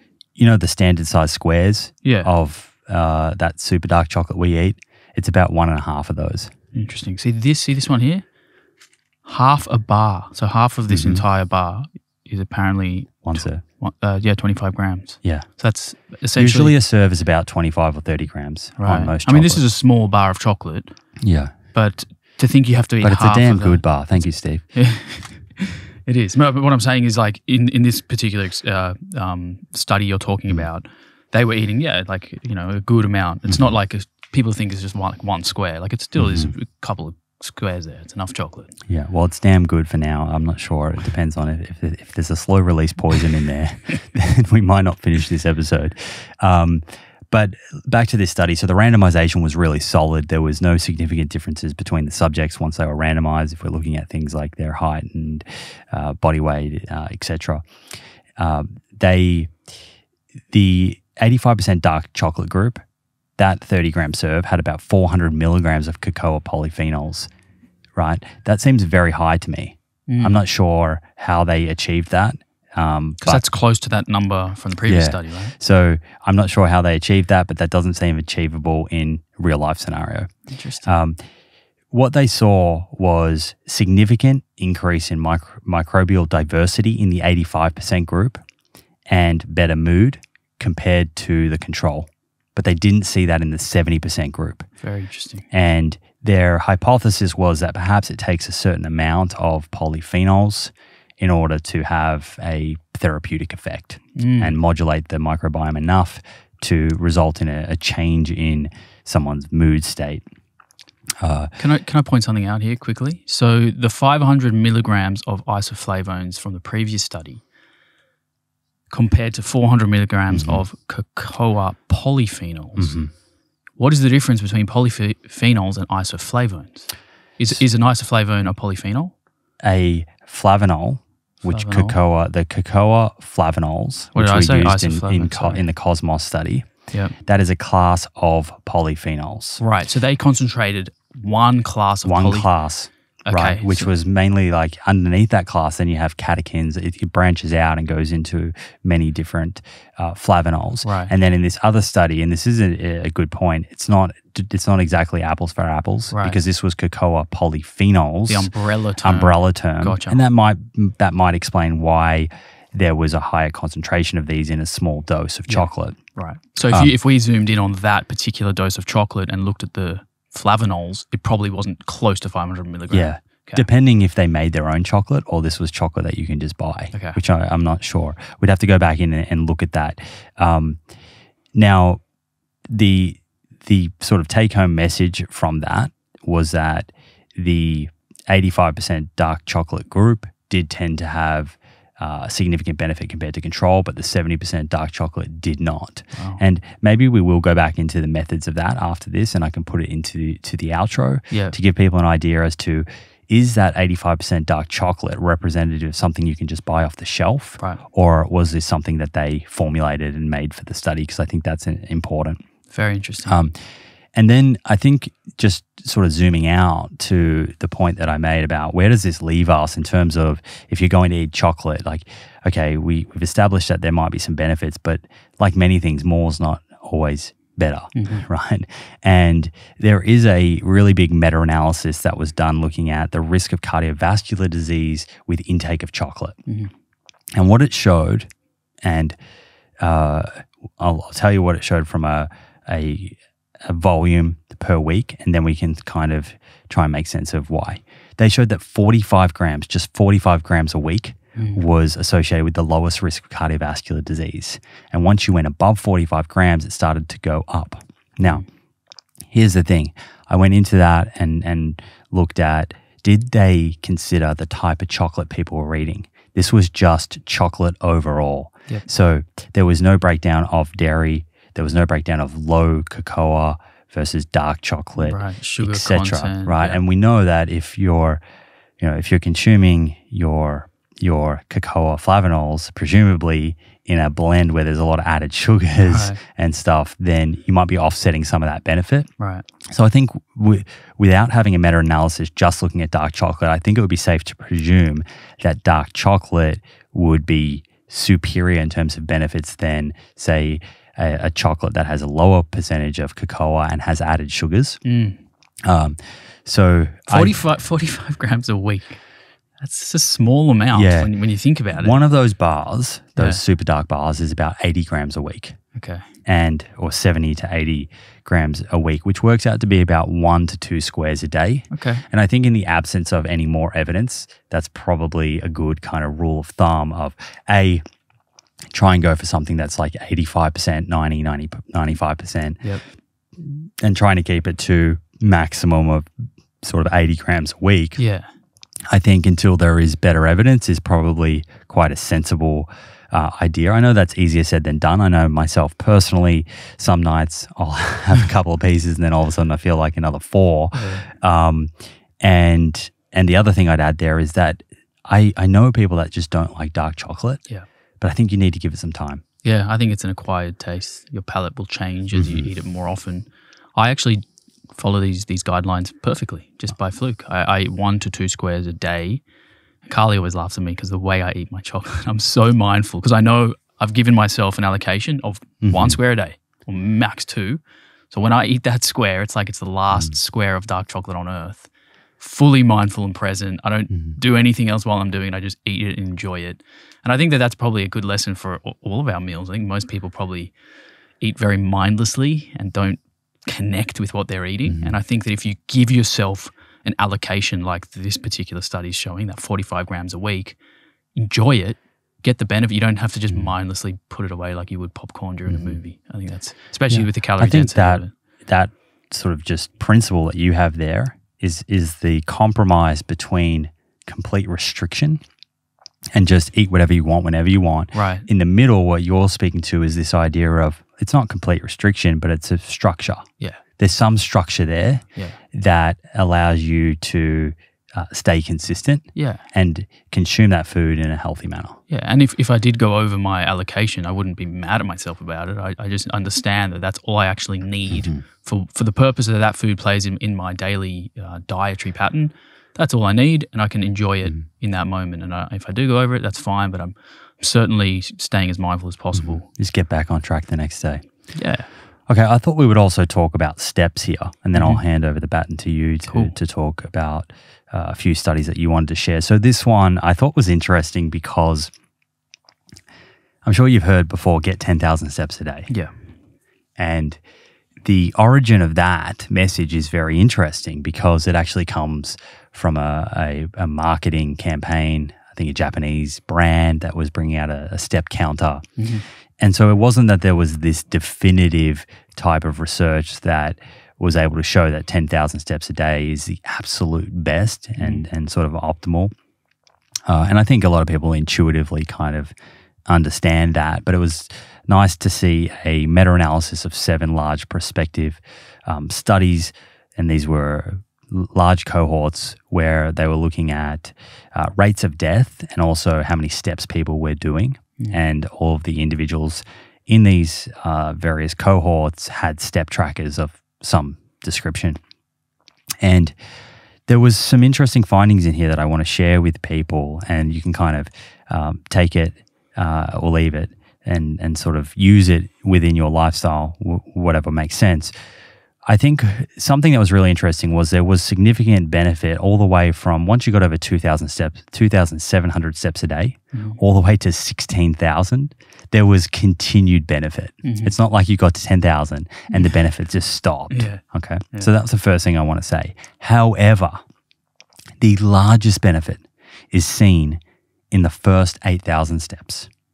So you had compared to 2,700 steps, if you were walking 8,000 steps, you had a 48% relative risk reduction in total mortality, premature death. The benefit does continue after 8,000 steps, but it's not like going from 8,000 to 16,000 gives you double the benefit. Right. It starts to slow down and diminish. Your returns diminish a bit as you get over that 8,000 steps level. And I think there was one study that has been spoken about quite a bit. I think Harvard wrote something on it. It was a single study that showed that at 7,500 steps, there was no extra benefit. And what I want to kind of just remind people here is that in this scenario, the stronger, more reliable evidence is the meta-analysis. And it actually did include that paper. It included that plus another 6 prospective cohorts. And then they were able to look at that curve and see that there was continued benefit all the way to 16,000. And importantly, all of those studies controlled for body weight. Right. It's really interesting how marketing infiltrates common society. Like that 10,000 number is a figure. Everyone, you ask anyone, what is your step count goal? Everyone just says 10,000. And look, if you're doing 10,000, I think that's awesome. It's great. It's so good. Yeah. It's clearly there's a big risk reduction in risk of mortality if you're doing 10,000 over 2,700. Sure. But I think that capping it at 10,000, because a lot of people will hit that number and then sort of take their foot off the gas and say, oh, well, I've hit my 10,000 for the day. I can kick my feet up and then sort of sit on my ass all day, which you can if you want. But interestingly, which flows on nicely here, is the study that I brought in, which was comparing. I'll just take a step back for a second. Often what's happened with myself is because I live with type 1 diabetes, diabetes is like my greatest teacher. It's exposing me to all of these lifestyle factors that are influencing my glucose control over the day and insulin requirements. So I tend to find these factors that sort of pop up and I go, you know what, it's really interesting. Today I've been sitting down a lot. My blood glucose is way worse than, say, yesterday when I was on my feet a lot, which then leads me to look into the research and find studies that either can support or not support this hypothesis that I've sort of come up with. And I found this study, which is backed by many other ones very similar, which was looking at minimal intensity physical activity, so standing and walking for long durations, and comparing it to sedentary lifestyle, as well as a sedentary lifestyle with, say, one vigorous workout a day. Okay, so practically speaking, that's, let's say person A is doing their 10,000 steps sort of evenly distributed across the day, right? Versus someone who is sitting down all day at their desk, and then after work goes and does a workout, and in that does 10,000 steps within that single hour. Exactly right. So in this particular study, that they looked at 3 groups. So there was a sitting group who sat down for 14 hours of the day. That's a lot. That's a lot. Like, think about our day. We have 24 hours. If you're following the sleep guidelines, you want to be sleeping for about 8. So we've got 16 waking hours left over. What you do with those 16 hours, as you're about to see, is really important. So the way in which you distribute your activity across 16 hours will significantly influence your overall health, but in this particular study, your diabetes health, if you're someone with diabetes or metabolic syndrome, or if you're interested at all in your insulin sensitivity or glucose tolerance. So the question is, do you need to be sort of continuously active at some level, or can you hack your way, sort of attenuate the downsides of sitting down all day by doing just one short burst? Exactly. I guess the question they were trying to answer is 1 hour of vigorous physical activity or exercise, is that a way to offset the negative effect of long periods of sitting? So they had a sitting group for 14 hours. They had an exercise group, I found this so interesting, 13 hours of sitting and 1 hour of vigorous exercise. And the last group was the low-intensity physical activity group, where they offset 6 hours of sitting with 6 hours of walking and standing. The walking was 4 hours and the standing was 2 hours. So the way I see this is the fact that they've even decided to split that group into 4 hours of walking and 2 hours of standing shows me that they even hypothesized that simply being on your feet and not sitting can offset some of the negative effects of sitting, just standing. So if you have a standing desk in your office or if when you pick up the phone, maybe you get up on your feet and you sort of pace when you talk on the phone. What about a treadmill desk? There's treadmill desks, there's cycling desks. There are the little pedals you put on the floor. So right now you and I, we should laughing, do this. But these are good strategies. Oh, mate, this is fantastic. I'm actually going to introduce this to this podcast studio. Imagine if under our desk right now we had 2 little pedals. And we have to see who goes further. You always got to gamify it. I love it. So anyway, they looked at these 3 different groups. And what they found was, and this is sort of the conclusion of the study, I'll kind of read it out and we can unpack it. 1 hour of daily physical exercise cannot compensate for the negative effects of inactivity on insulin level and plasma lipids if the rest of the day is spent sitting. So that vigorous exercise group who did the 1 hour of hard exercise could not counteract the negative effects of sitting for long periods of time. Reducing inactivity by increasing the time spent walking or standing is more effective than 1 hour of physical activity when energy expenditure is kept constant. So the group that stood for 2 hours and walked for 4, which offset 6 hours of sitting, had better outcomes for insulin levels and plasma lipids than the group who did a hard workout for an hour and sat for 13 hours with the same energy expenditure. So the takeaway here is that try and do both. Absolutely try and do both. But let's say for whatever reason you can't do both. Spreading your activity across the day is probably better than putting in 1 hard hour and then sitting all day. Let's think about this practically though. There's probably many folks listening who get to work and maybe they start at 9 a.m. It is a desk job. Yep. And they do leave there at say 4 or 5 p.m. They have a short window of time before dinner with the family. And so they throw their workout in at say 5, 6. That's when they go hard and do their hard for an hour. Yep. So what you're saying is that hard burst 5 to 6, keep that. There's nothing wrong with that at all. Yep. That's going to help partly attenuate some of the I don't want to say damage, but the negative effects of sitting down all day. I think most of us can kind of appreciate that. That's not great for our physiology. But then from what I'm hearing, the real upside and the wins seem to be how can you incorporate various strategies into that 9 to 5 that allow you to continue to work and be productive for your employer or your business if you own it, but allow you to get some of these metabolic benefits. Yeah, exactly right. So what I would say is, firstly, start your day with a morning routine that allows you to actually get some steps in and some physical activity before the sedentary lifestyle takes over for those 8 hours, because it is very difficult to accumulate physical activity when you are working in an office, especially a big office. I mean, it's kind of a little strange to see the guy in the corner just like doing squat jumps next to his desk. Do you know what I mean? So I would accumulate that physical activity early. We need to get past that. We need to normalize it. So we do need to normalize it. I think one of the strategies there, so I think your point on getting some steps in early is great, but that sort of embarrassment. Right, yeah.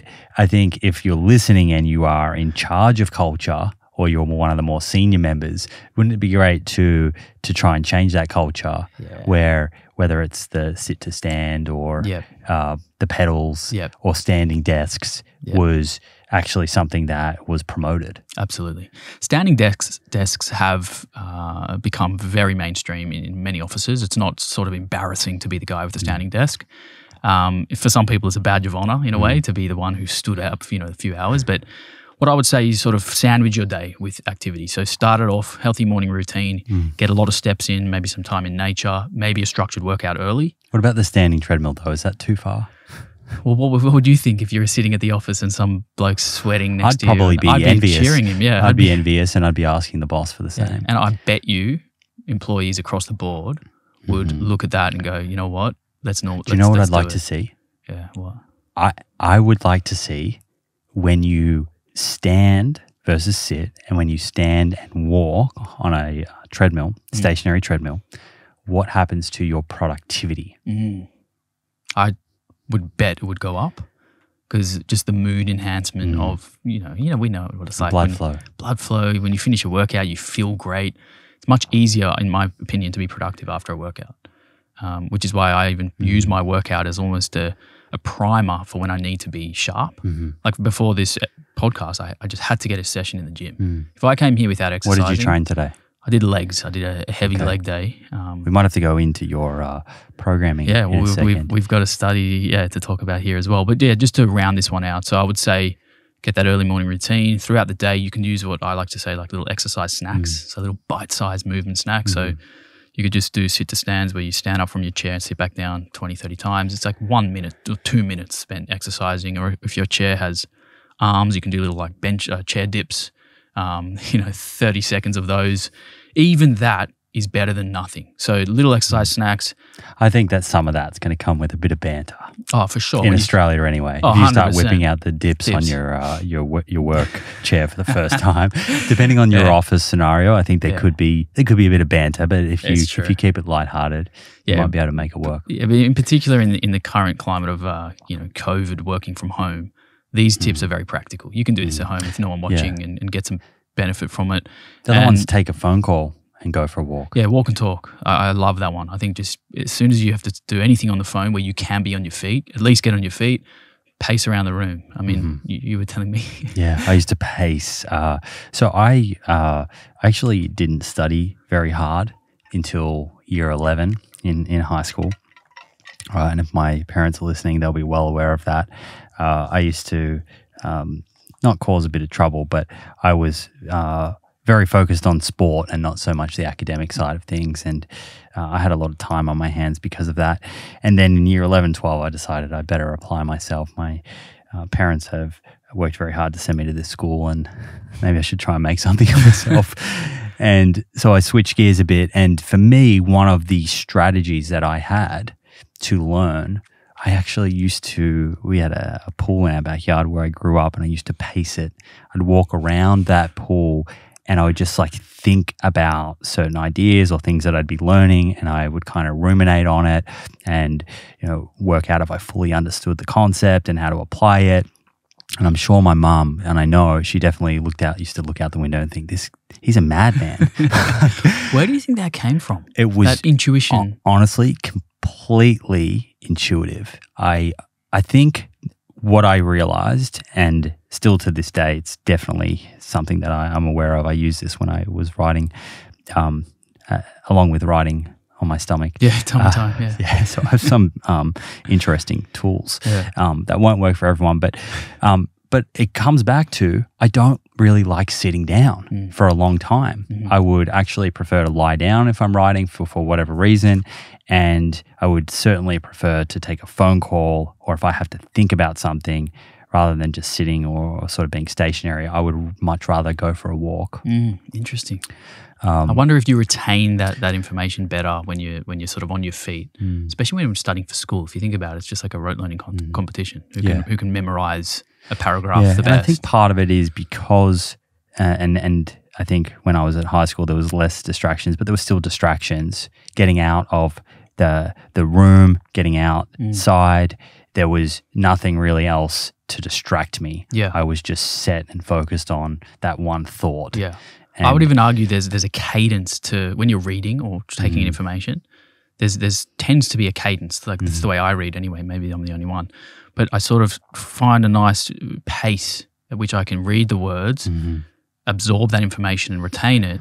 And when you're walking, we have a cadence, right? You've got this step after step. The rhythm. So maybe it's something to do with the rhythm of how the mind processes the information. I don't know. That's a theory. Maybe we can study that. Anyway, point being, taking the phone call. Yeah. Going for a walk is another good strategy to get those steps up and perhaps break some of the sitting, prolonged sitting down.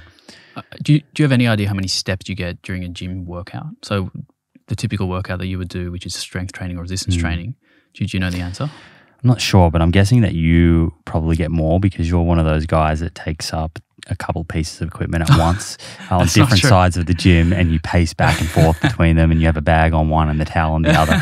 And I just appreciate that people are there, they're tight for time, and I just try and take up one piece of equipment at a time. Good sledge. Good sledge. So what he's trying to say is, yes, I like my supersets, but I share, okay? When I'm not on that one, anyone can use it. I'm just saying that, all right? He does share. I do share, but you're right. So I'll tell you just from the data I've gathered, you'll get about 3,500 steps just in the gym, which is interesting. Interesting. Yeah. Well, the sort of workouts that I The do. gym that you work out in is impressively large. Right. Walking between, but I'd say most people would get 2,000 to 3,000 steps in a gym. So there's something. So the way I sandwich my day, 3,500 steps in the morning with my dog, not that I'm counting it, just this is what it just turned out to be. 3.5 in the morning, 3.5 at night. So I've already basically my way to 10. A gym session, there it is. I've hit my 10K, and then I never cap it. I just try to accumulate as much as possible outside of that. So should we move on to the next little study? We can probably race through this one because this could be a 6-hour podcast if we dive too deep. Let's go as sort of deep as we need to now, and then we can perhaps get feedback on it, and we can go deeper. It probably will become a dedicated episode at some point. Yeah, it will. I mean, the way that I came across this study was that I realized that for many years I was training so hard in the pursuit of trying to gain that extra sort of bit of muscle or get a bit stronger that I was making a lot of errors. This was when I was a lot younger and obviously less experienced, and I wasn't yet an exercise physiologist and I hadn't studied this stuff, but my sort of baseline intuition was to just train as hard as possible every single workout. And then the next workout, train even harder. And the next one, even harder. And just keep training harder, which is a sort of admirable mindset, but is a very good way to quickly run into some hurdles.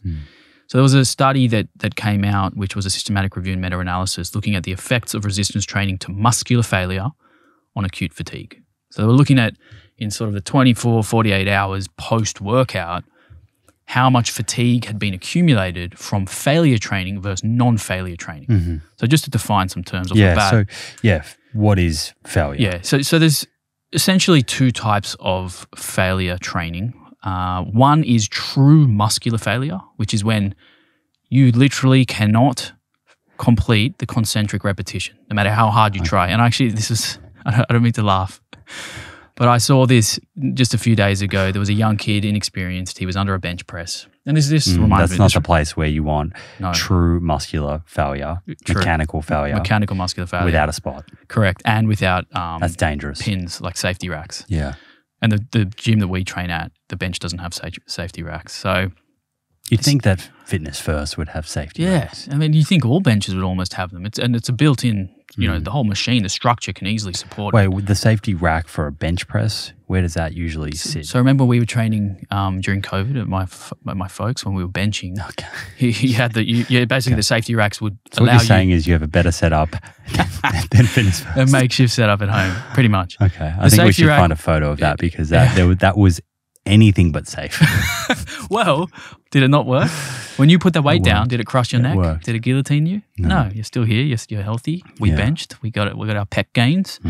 So basically, this young guy was benching and he hit muscular failure, mechanical muscular failure, meaning no matter how hard he tried, he could not complete the concentric repetition or the pushing up phase of the bench press. His muscles were tapping out, and that weight ended up basically crushing him on his chest, and thankfully it didn't roll up to his neck where it would have suffocated him. And there was, people walking by just helped it straight off his chest and re-racked it for him. But that's an example of muscular failure. Then there's technical failure. That's actually a good point though. If you're doing a barbell chest press and you're at mechanical failure without a spot, you want to roll that forward. And you don't want to have the collars on either. So where the weights are, how people like use clips or collars. You don't want that. Because you can't bail. Yeah. You want to be able to push one side up. Imagine you've got the bar resting on your chest. With your right hand, you'd push up, and with your left hand, you'd pull down, and you just let the weights fly off. It's not safe for people walking by, but it'd save your life. You can do that maneuver even after you've failed. It's pretty easy. Yeah, exactly right. But as you're about to find out, there's actually no need to really go to that point of mechanical failure. Well, that's called ego. That's called ego lifting, right? That's exactly. I've done my fair share of that. We've all been there. You've got to go there every now and then to learn your limits. So the other side of that coin is technical failure. So this is where you cannot complete another repetition with good form and technique. So this another way that you call this in sports science literature is reps in reserve, or RIR. So if you are at a 0 RIR, people think that means muscular failure, but it actually does not necessarily mean that. It means that you cannot perform another repetition with the same form that you performed on the previous however many reps. Form. With You're breaking good that technique. form. Correct. So it's like if all of a sudden on bench press, you're pushing up with one arm more than the other, and the bar's going on an ankle. Or your hips fly up off the bench, or you're squirming and kicking your feet around. So essentially, we've got these two types of training to failure. In this study, they were looking at mechanical failure, real training to failure. So the one you would do with a spotter. They measured sort of acute fatigue over the next 24, 48 hours.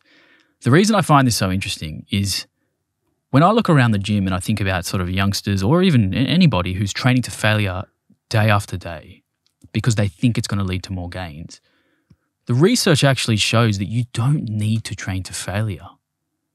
You can, and you can get great results, but you do not need to if you want to get hypertrophy and strength And what's adaptation. the downside of going to mechanical failure too frequently? Exactly. So this is what this study was looking at, and other studies have looked at other downsides. But this particular one was the acute fatigue in the 48 hours preceding the workout and how that impacts your mood and your daily life and your step count and the incidental non-exercise activity thermogenesis and all these little things that contribute to being healthy. And your next workout.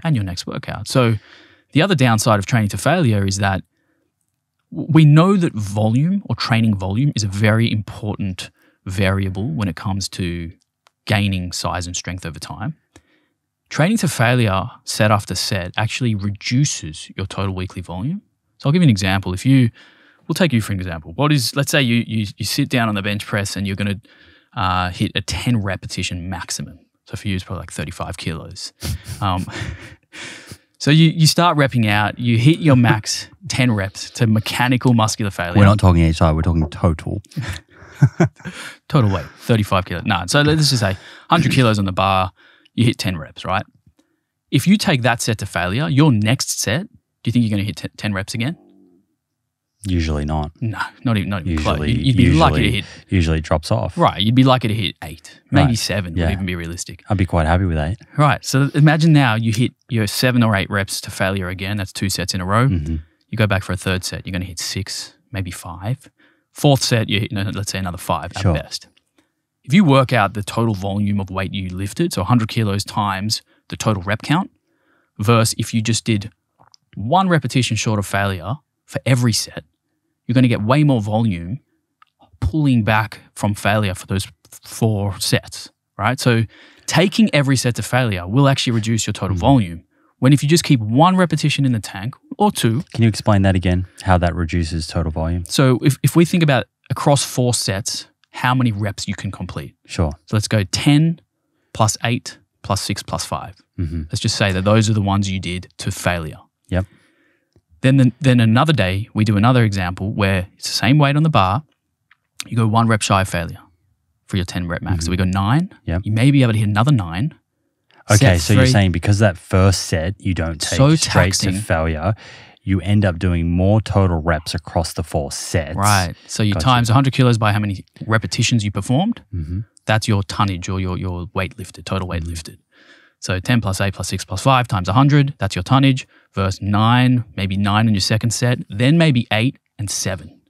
Total tonnage is higher in the sets not taken to failure. Just to clarify, we're talking about absolute mechanical failure. Correct. When you literally cannot lift that weight. Right. So not technical failure where you break form. This is well past that. Correct. And you see this a lot. And so what people need to understand is not only is it potentially robbing you of total volume, which is an important predictor of hypertrophy and strength outcomes, but it's also accumulating so much unnecessary acute fatigue that it may influence your just general well-being in the days following your workout. So the fitness industry has sort of perpetuated this no pain, no gain mentality of you just got to train harder. And I think that people need to understand that it's not always serving you. Can I ask you a question? Yes. Thanks. I think what would be instructive here is if going to mechanical failure all the time is not a good idea. So two things. One is it ever a good idea to go to mechanical failure?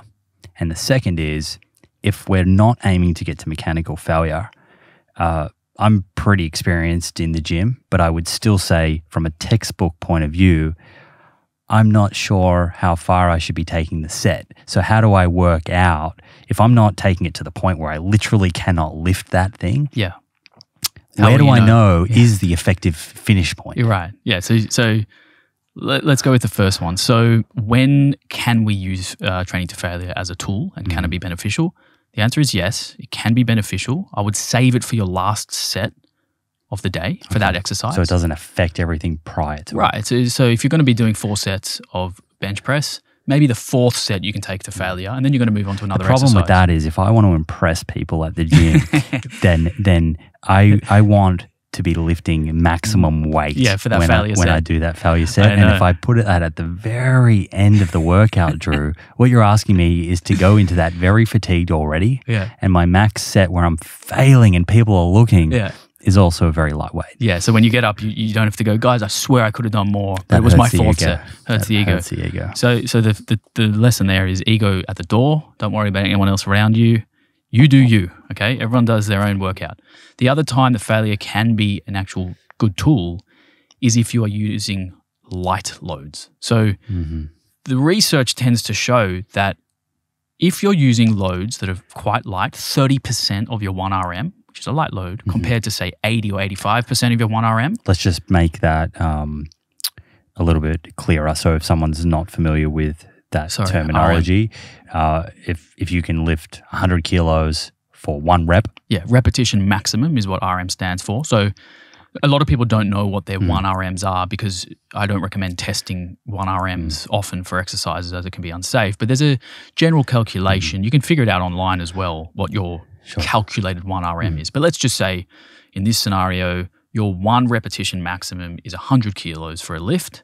If you do 30%, so 30 kilograms, you can get hypertrophy benefits at that light load if you take those sets very close to failure or to failure. Which means a lot of reps though. Correct. So what we're doing here is, again, one of these sort of seesaw effects where if you go light loads, your reps have to come up. And as long as you take those reps to failure, or those sets to failure, I should say, you can still get great benefits compared to 85% of your 1 repetition max not taking a failure. I used to use that with some athletes if they were recovering from an injury and we didn't want them under a heavy load, but we wanted them to help to maintain muscle. Exactly right. That would be a perfect situation to use this methodology, because I can just hear people saying, so why wouldn't you just do lighter loads all the time, or why wouldn't you just do heavier loads?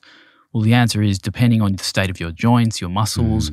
Maybe you don't have a good mind-muscle connection and people find it hard to get a good contraction. You might want to work on lighter loads and sort of focus on that squeeze and get a bit of a pump. And better form. Better technique, correct. So if you're inexperienced, it can be a good strategy to develop your form through every exercise, the range of motion, doing it quite safely, or relatively it's safer than having a heavy load without having good form. Exactly. And that sort of 80% 1RM generally lands people in about a 6 to 12 rep range compared to a 30% 1RM, which is going to take you to like that 20 to 30 repetition max. So I would just suggest that people understand that you actually do have these 2 options you can use. It's probably good to periodize and use a bit of both. The other thing to understand is that at higher loads, say 80% of 1RM or higher, as long as you're within 3 reps short of your maximum failure point. Mechanical or? I mean, mechanical is what most of the research would show, but I don't recommend doing that in the gym. So I would say if you've got a 3 RIR or 3 reps in reserve, that proximity to failure is enough to stimulate some really good results. How do you gauge that accurately? Because I think you and I have trained quite a bit, and often we've spoken about how many reps do you think you have left? Yeah. And often I would think I had 3 reps left, Yeah. but if you have someone there supporting you and you have a spot, Right. actually you might have a lot more than 3. Yeah, and the studies show exactly that. So in the studies, the way they gauge it is they get you to perform a set. Let's call it a 10 repetition max. So we'd load the bar up with a weight that we think you can get 10 repetitions maximum. You'll start performing repetition after repetition. When you're about 3 reps out, you're going to call out and say, I've got 3 reps left. And then you take that to failure, true muscular failure. Mm-hmm. That's probably the best way to figure out what your real limits are. How calibrated are you? Not only how calibrated are you, I mean, the spotter or the external motivation will probably get you an extra rep. If you were on your own, you probably wouldn't get those repetitions. But it's showing you the quality of contractions left in the muscle. Sure. Right? So you call out how many reps you think you have in reserve. So I've got 3 to go, and then you rep out. And the funny thing is, in the science, most people far underestimate how many reps they have left in the tank. They leave 3, 4, 5, sometimes 6 reps in the tank. So when you think you have 3 left, that would mean for most people, try and go a little bit further. Yeah, for most people are leaving far more than 3 left. So that's a very delicate thing to balance, right? Because at the same time, you don't want to be hitting mechanical failure and then affecting your total volume over the rest of your workout. That's right. So you do it under circumstances where you have the environment set up. It's like a testing day. It's not necessarily your workout day, but it's a testing day. Let's test some repetition maxes. Let's see what we can do with a given load for a given rep range. Understand what your baseline is. Note that. You do a 6-week training program and then we go back to it, retest, and we'll see if you can get better. And the science also shows that the more experienced you are at lifting, obviously, your ability to gauge your proximity to failure is better than novice lifters. And also, the closer you give that call out. So imagine if I gave you a load where it was, 50% of your 10 RM, right? Or 50% of your maximum capacity. And I'd say call out when you've got 17 reps to go. That's very hard to know, right? Yeah. So the call out's got to be quite close to failure where it's like maybe 3, 4 reps out, not 15 reps out. So if you're going to do it, set yourself up for it, learn these maxes, and then you can base your training program off the back of that. So what's the problem or the downside if you're going into the gym? Let's say you choose a weight, you haven't sort of set up a program with all of the testing and whatnot, and you're falling shy of true 3 reps in reserve. So you're doing 8 or 12, or let's say you chose a weight where you could do 20, but you're finishing that set when actually you had 6 or 7 reps left. Well, the downside is you're just not optimizing your ability to create the gains that you're trying to create. So you're just leaving a lot on the table, basically. So if you want to optimize, instead of doing 5, 6 sets, a lot of people do multi-set protocols, which is great. Like you want to do, let's say you're going in for a legs day. You're not going to do 1 set or 2 sets of legs. Most people are going to do about 6 sets or more, right, in general. Multi-set protocols are great. But if all 6 of those sets are leaving 4 or 5 reps on the table, the research shows that 3 RIR is the sweet spot. Anything below that is where you're getting the most bang for your buck. So you may be better off just doing 3 really effective, highly stimulating sets that are a true 3 RIR or less. So that's going to take a lot of mental power. People don't realize how hard a true 3 RIR can be. So that's what I was going to ask you, because I think some people will be listening and just might not be fully sure if they're getting to that 3 rep in reserve mark. What would you feel? What would you expect to feel when you're at that point versus either falling short of it or at mechanical failure, which I think is mechanical failure. I think most people can appreciate what that is. Right. So good question. What you're going to see is if you're going to a 3 RIR with a light load, where you're at that 30 rep maximum ability, you're going to feel incredible lactic acid buildup. So burning sensation is number 1. You may not feel the same lactic acid buildup at, say, an 8 repetitions. Or let's say you're 8 to 10 to 12. Because it's much quicker. It's more mechanical tension from the weight or the load that you're lifting, but you're not having a metabolic lactic acid effect that you would get from high repetitions.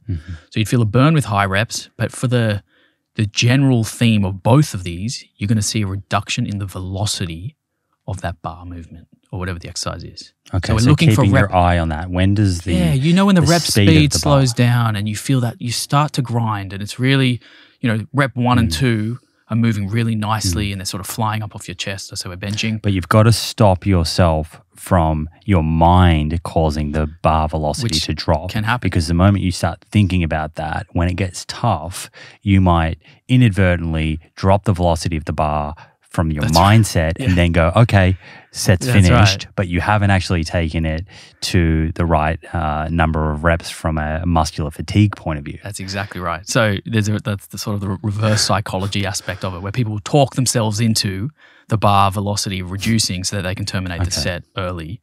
So this comes down to intention. So every time you set your mind with an intention for the set you're going to perform, you got to go in there expecting the pain. We got to feel that dark sort of pain of gym training. Even though it hurts, we know we're going to get the benefits, and it can actually be quite enjoyable. Like that, I know it sounds sadistic, but so that pain, no gain. Then there's a grain of truth to that, but you don't want to feel like you're dead at the end of a set because there's a bar lying on top of you. That is exactly right. So some pain for some gain. That's the way I think we'd put it. So I think we some got is there. good. We got that. What about working out total volume for a program over a week?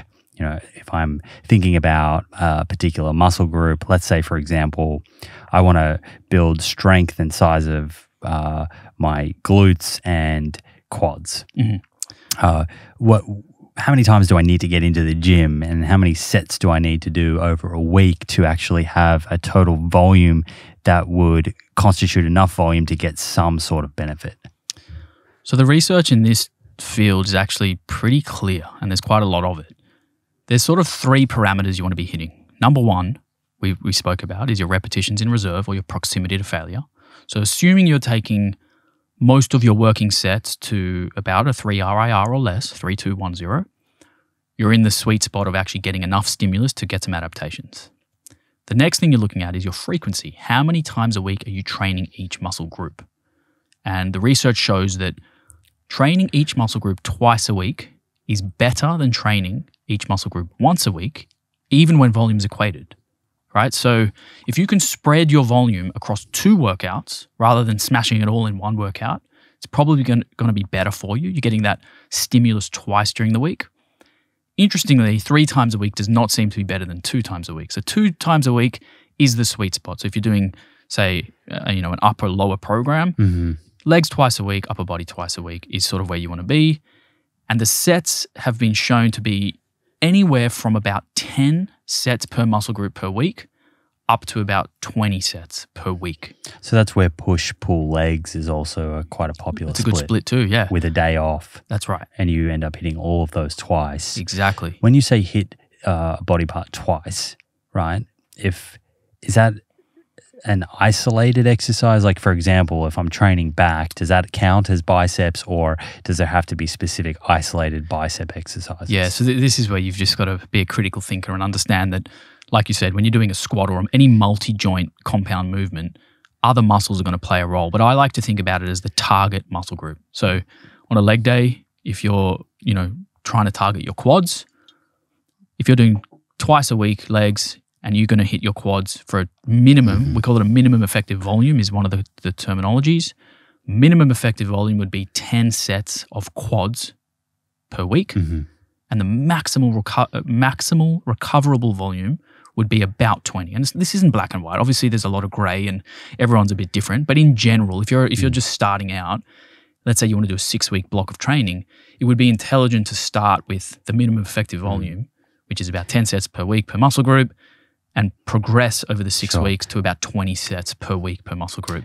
And that's going to be dependent on, back to our earlier points, within each of those sets, what's your intention? How close to mechanical failure are you going? Right. Are you getting to that stage of 3 reps in reserve? Right. Because if you think about 10 sets per week for a muscle group, let's talk about the biceps for a second. I've never seen you doing isolated bicep curls in the gym. That's why I don't have biceps. Is that just a coincidence? No. I love the compound lifts. I just enjoy it more. So like for me, weighted pull-ups, is just I love that kind of training. I still do some supplementary like little bicep work here and there. But what I do is I just do the minimum effective volume that I think will get me there. Mm-hmm. And some people will be like, wait, 10 sets per week? Like some people go in for a chest day and do 25 sets in one workout. And a lot of those sets, according to the research, is what we call like sort of junk volume, where you're getting the stimulus from the first 6 to 10 sets and everything after that is accumulating stress and fatigue. Some people just like to be in the gym. Some people like which is fine. But if we're talking about optimizing a training program and being evidence-based, those extra 10, 15, 20 sets beyond the volumes that you actually need, it's going to burn some calories and it's going to make you feel good maybe, but it's probably not as effective as actually finding the dose that is going to give you the most bang for your buck. So I think that those sort of three things, proximity to failure, frequency, and volume, those are the variables you want to build a foundational training program upon. I think it would be remiss of me not to ask you, again, we'll dedicate an episode to this and kind of dive deeper and help people make sense of all of it because there is a lot of information here. But there are a number of bodybuilders that seem to be having cardiovascular issues and guys in their early 40s having heart attacks and dropping dead. And of course, there are various contributions to that probably outside of the training that they do alone. That's a whole other conversation. But it makes me wonder about the role and the importance of aerobic versus anaerobic exercise in this discussion of not just creating or producing, developing muscle and being strong, but also being aerobically fit, cardiovascular fit, so that we have more years to make use of our added muscle and strength. It's really important that you brought this up.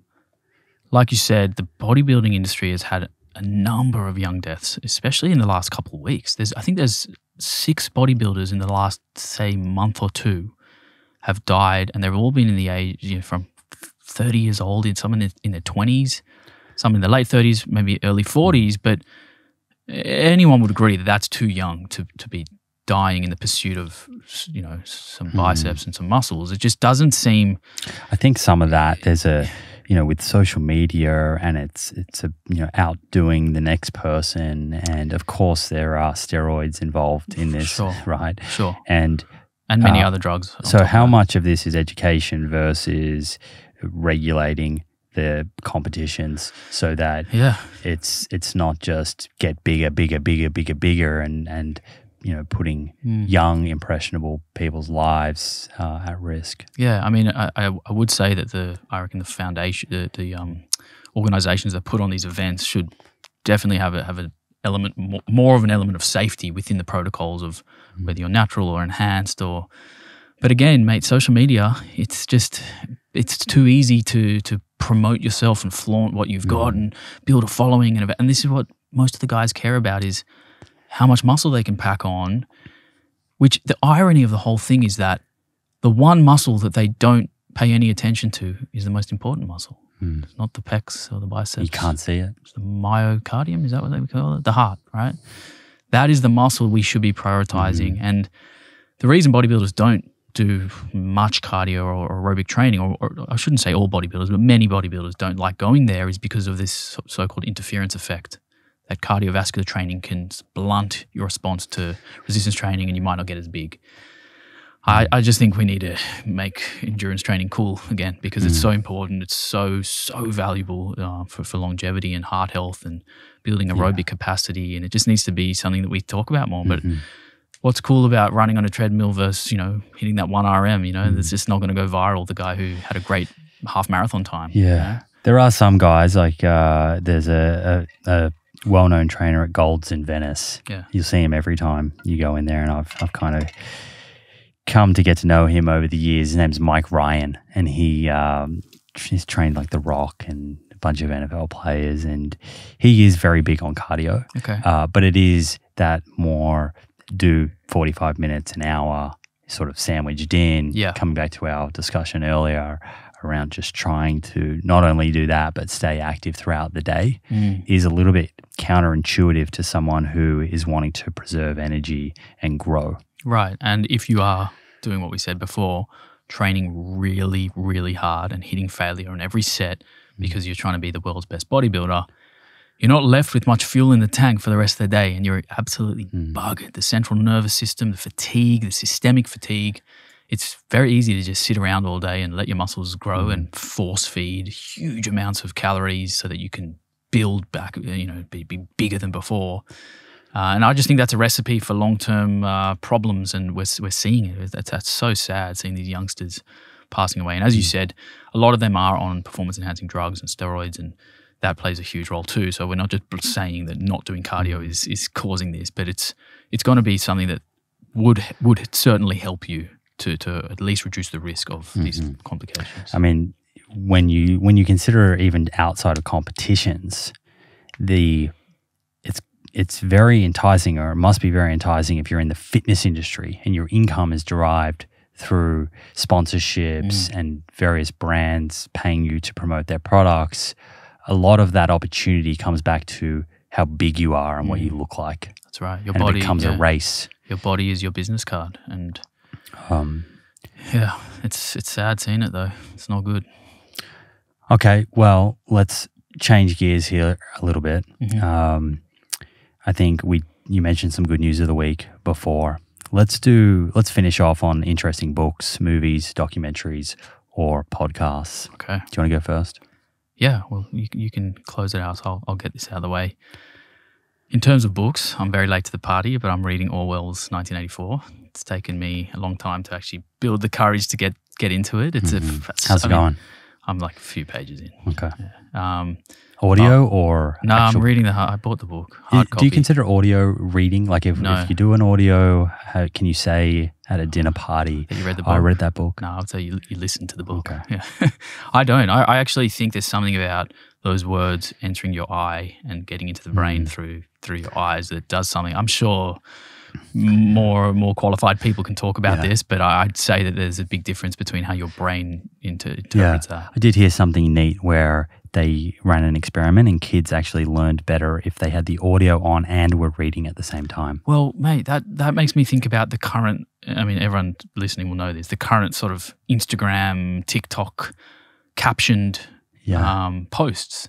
You're drawn to the ones that you do it. You do it all the time. Talking to camera with the captions, and it's really easy to read it as it's coming out. And I think so. You get the double, and I definitely learned better doing that. In fact, I sometimes, just as a little test, I'll just cover the caption with my hand and try to just look into the person's eyes and listen, and I just don't retain the information as well. Yeah. I watch documentaries with subtitles on for that reason. Really? Yeah. Okay, that I don't do. Yeah. That's interesting. I got into that habit a while ago, and now if I watch a documentary without the subtitles, it doesn't feel right. Interesting. I'll give that a go. Although I don't want to become dependent on seeing these captions to get smarter.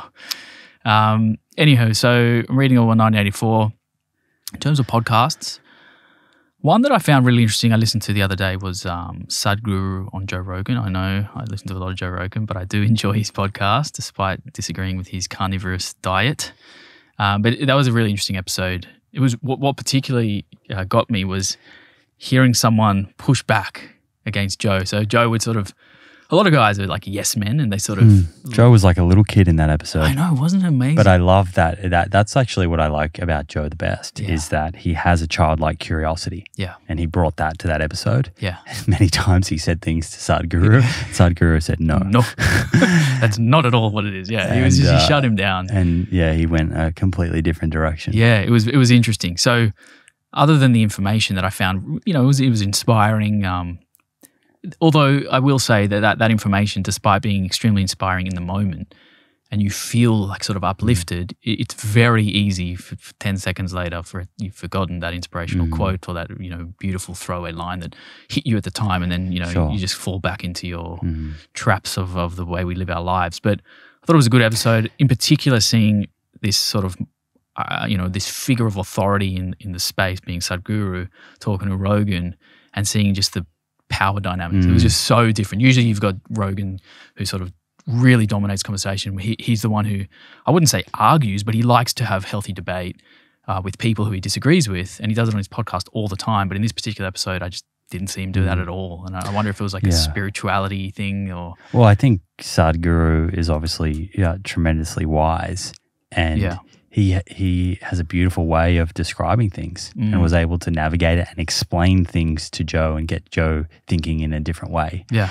And to an earlier point about getting things off our chest and not holding on to things, I'm pretty sure Sadhguru in that episode, I know I've heard him speak before, that's one of the things that he really emphasizes, that someone else really cannot change your mood. Yes. It's whether you decide to take on what they said. Yes, you are entirely responsible for how you respond. He used the term respond and react. And that's agency. Right? That's agency. If I can get a reaction out of you, I'm in control of you. And but how I choose to respond is what really comes down to agency. I loved that. That is something that I think everyone can take with them daily. Like the amount of people out there who are trying to trigger others and get reactions. Well, if you're in control of your response, no one can create. And they don't that know reaction. what to do with that. Yeah, it can diffuse it really quickly. So it's a good episode. I recommend people listen to it. The last thing I'll add in here for the another podcast is. Again, maybe I'm late to the party, but I just discovered Ricky Gervais and Sam Harris have a podcast together called Absolutely Mental.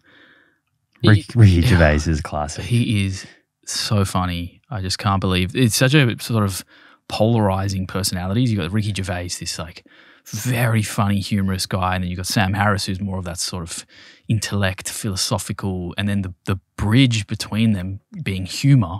It just works so well, and then I just laughed so much during this. And interestingly, Ricky Gervais, I think, recently came out and said that he's now vegan, and he's always been an animal activist and a sort of advocate for animal welfare. So I just thought this would be a nice way for people to have a good laugh. Yeah, that's cool to see. Yeah. Okay, so Absolutely Mental.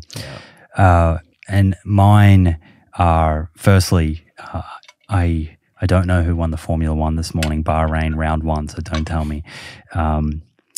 But I'm very intrigued to see what the results were. So my first one is actually a documentary. It's Drive to Survive, and it's the Formula One documentary on Netflix. And this, I've always enjoyed Formula One, but I'll say that this show, this is season 4, has given me such a deeper appreciation for the sport in general, and also into the minds of the drivers and the way that they think. And I find it totally fascinating, to the point where in September this year, I'm in Italy, and I'm going to try and get to Monza. Oof. So if anyone has any hookups at the Monza Grand Prix, feel free to let me know. That's unreal. You've never been to Formula One live? I have been to Abu Dhabi. Oh, okay. Yeah. Cool. That was before I really started getting into Formula One, though. Yeah. So I didn't really appreciate the event. So I'm kind of hanging out to go again and see it, witness it in person. Secondly, Rich Roll brought out his new book, Voicing Change, Volume 2, I think it's called, which is a select feature of words of wisdom, important messages from his conversations that he's had over the years. There was Volume 1 out, I think, last year, and then this is Volume 2. So you can get that. I haven't seen it yet, but I do have Voicing Change Volume 1. It's incredible. It's got amazing photography and stories and is very inspiring. So I know that you can buy that through his website. I'll put a link to that into the show notes. And then lastly, to plug this show, and I think I mentioned it before, the Justin Sonnenberg and Erica Sonnenberg episode. By the time this goes up, that will have already been up. And I suspect that's going to be a very, very popular episode about our microbiome and its role in our health, how it is integrated and directly connected to our immune system, and how our modern industrial lifestyle has really changed the shape and composition of our microbiome, and then what we can do to actually help shift it back in a direction that leads to more favorable outcomes and better health. And as I said earlier, get that pharmacy in the gut working for you so that you're dispensing all of these powerful molecules like short chain fatty acids. So that's the 3 from me. Awesome. I think we did it, mate. Thank you. Awesome. For coming back. How long was that? Feels like a marathon of an episode. Yeah, just shy of 3 hours. So I think we tried to cap it at 1.5, but we just couldn't do it. We definitely covered some ground. Yeah. And I think if you're enjoying this episode, we would love for you to send us your thoughts or comments or ideas. You can email into hello@theproof.com. You can make suggestions for things that you would like us to cover, and we'll try and work that into our outline for future episodes. Awesome. Thanks, mate. Thank you. That was so much fun. Love it. Thank you for joining me for this episode and your interest in science-based conversation. I hope you enjoyed it and found the information covered interesting and instructive. If you did and you'd like to show your support for the show, please subscribe to our YouTube channel where you can stay up to date with new episodes and watch them in video format. Yes, the full-length videos. Please also consider subscribing to the show on the Spotify and/or Apple Podcast app, wherever you enjoy listening to podcasts. You can also leave a review on Apple or Spotify. Again, a great way to support the show and make our content more discoverable for others to enjoy and learn from. If you have any comments about the episodes, suggestions for future episodes, including guests you'd like to see on the show, or questions that you'd like to have answered, please leave those in the comments section on YouTube. I myself and my team will take note of these comments when planning future episodes. Finally, the best way to support the show and receive discounts on products we love is by checking out our sponsors at theproof.com/friends. Enjoy your week, stay well, and I look forward to catching you in the next episode.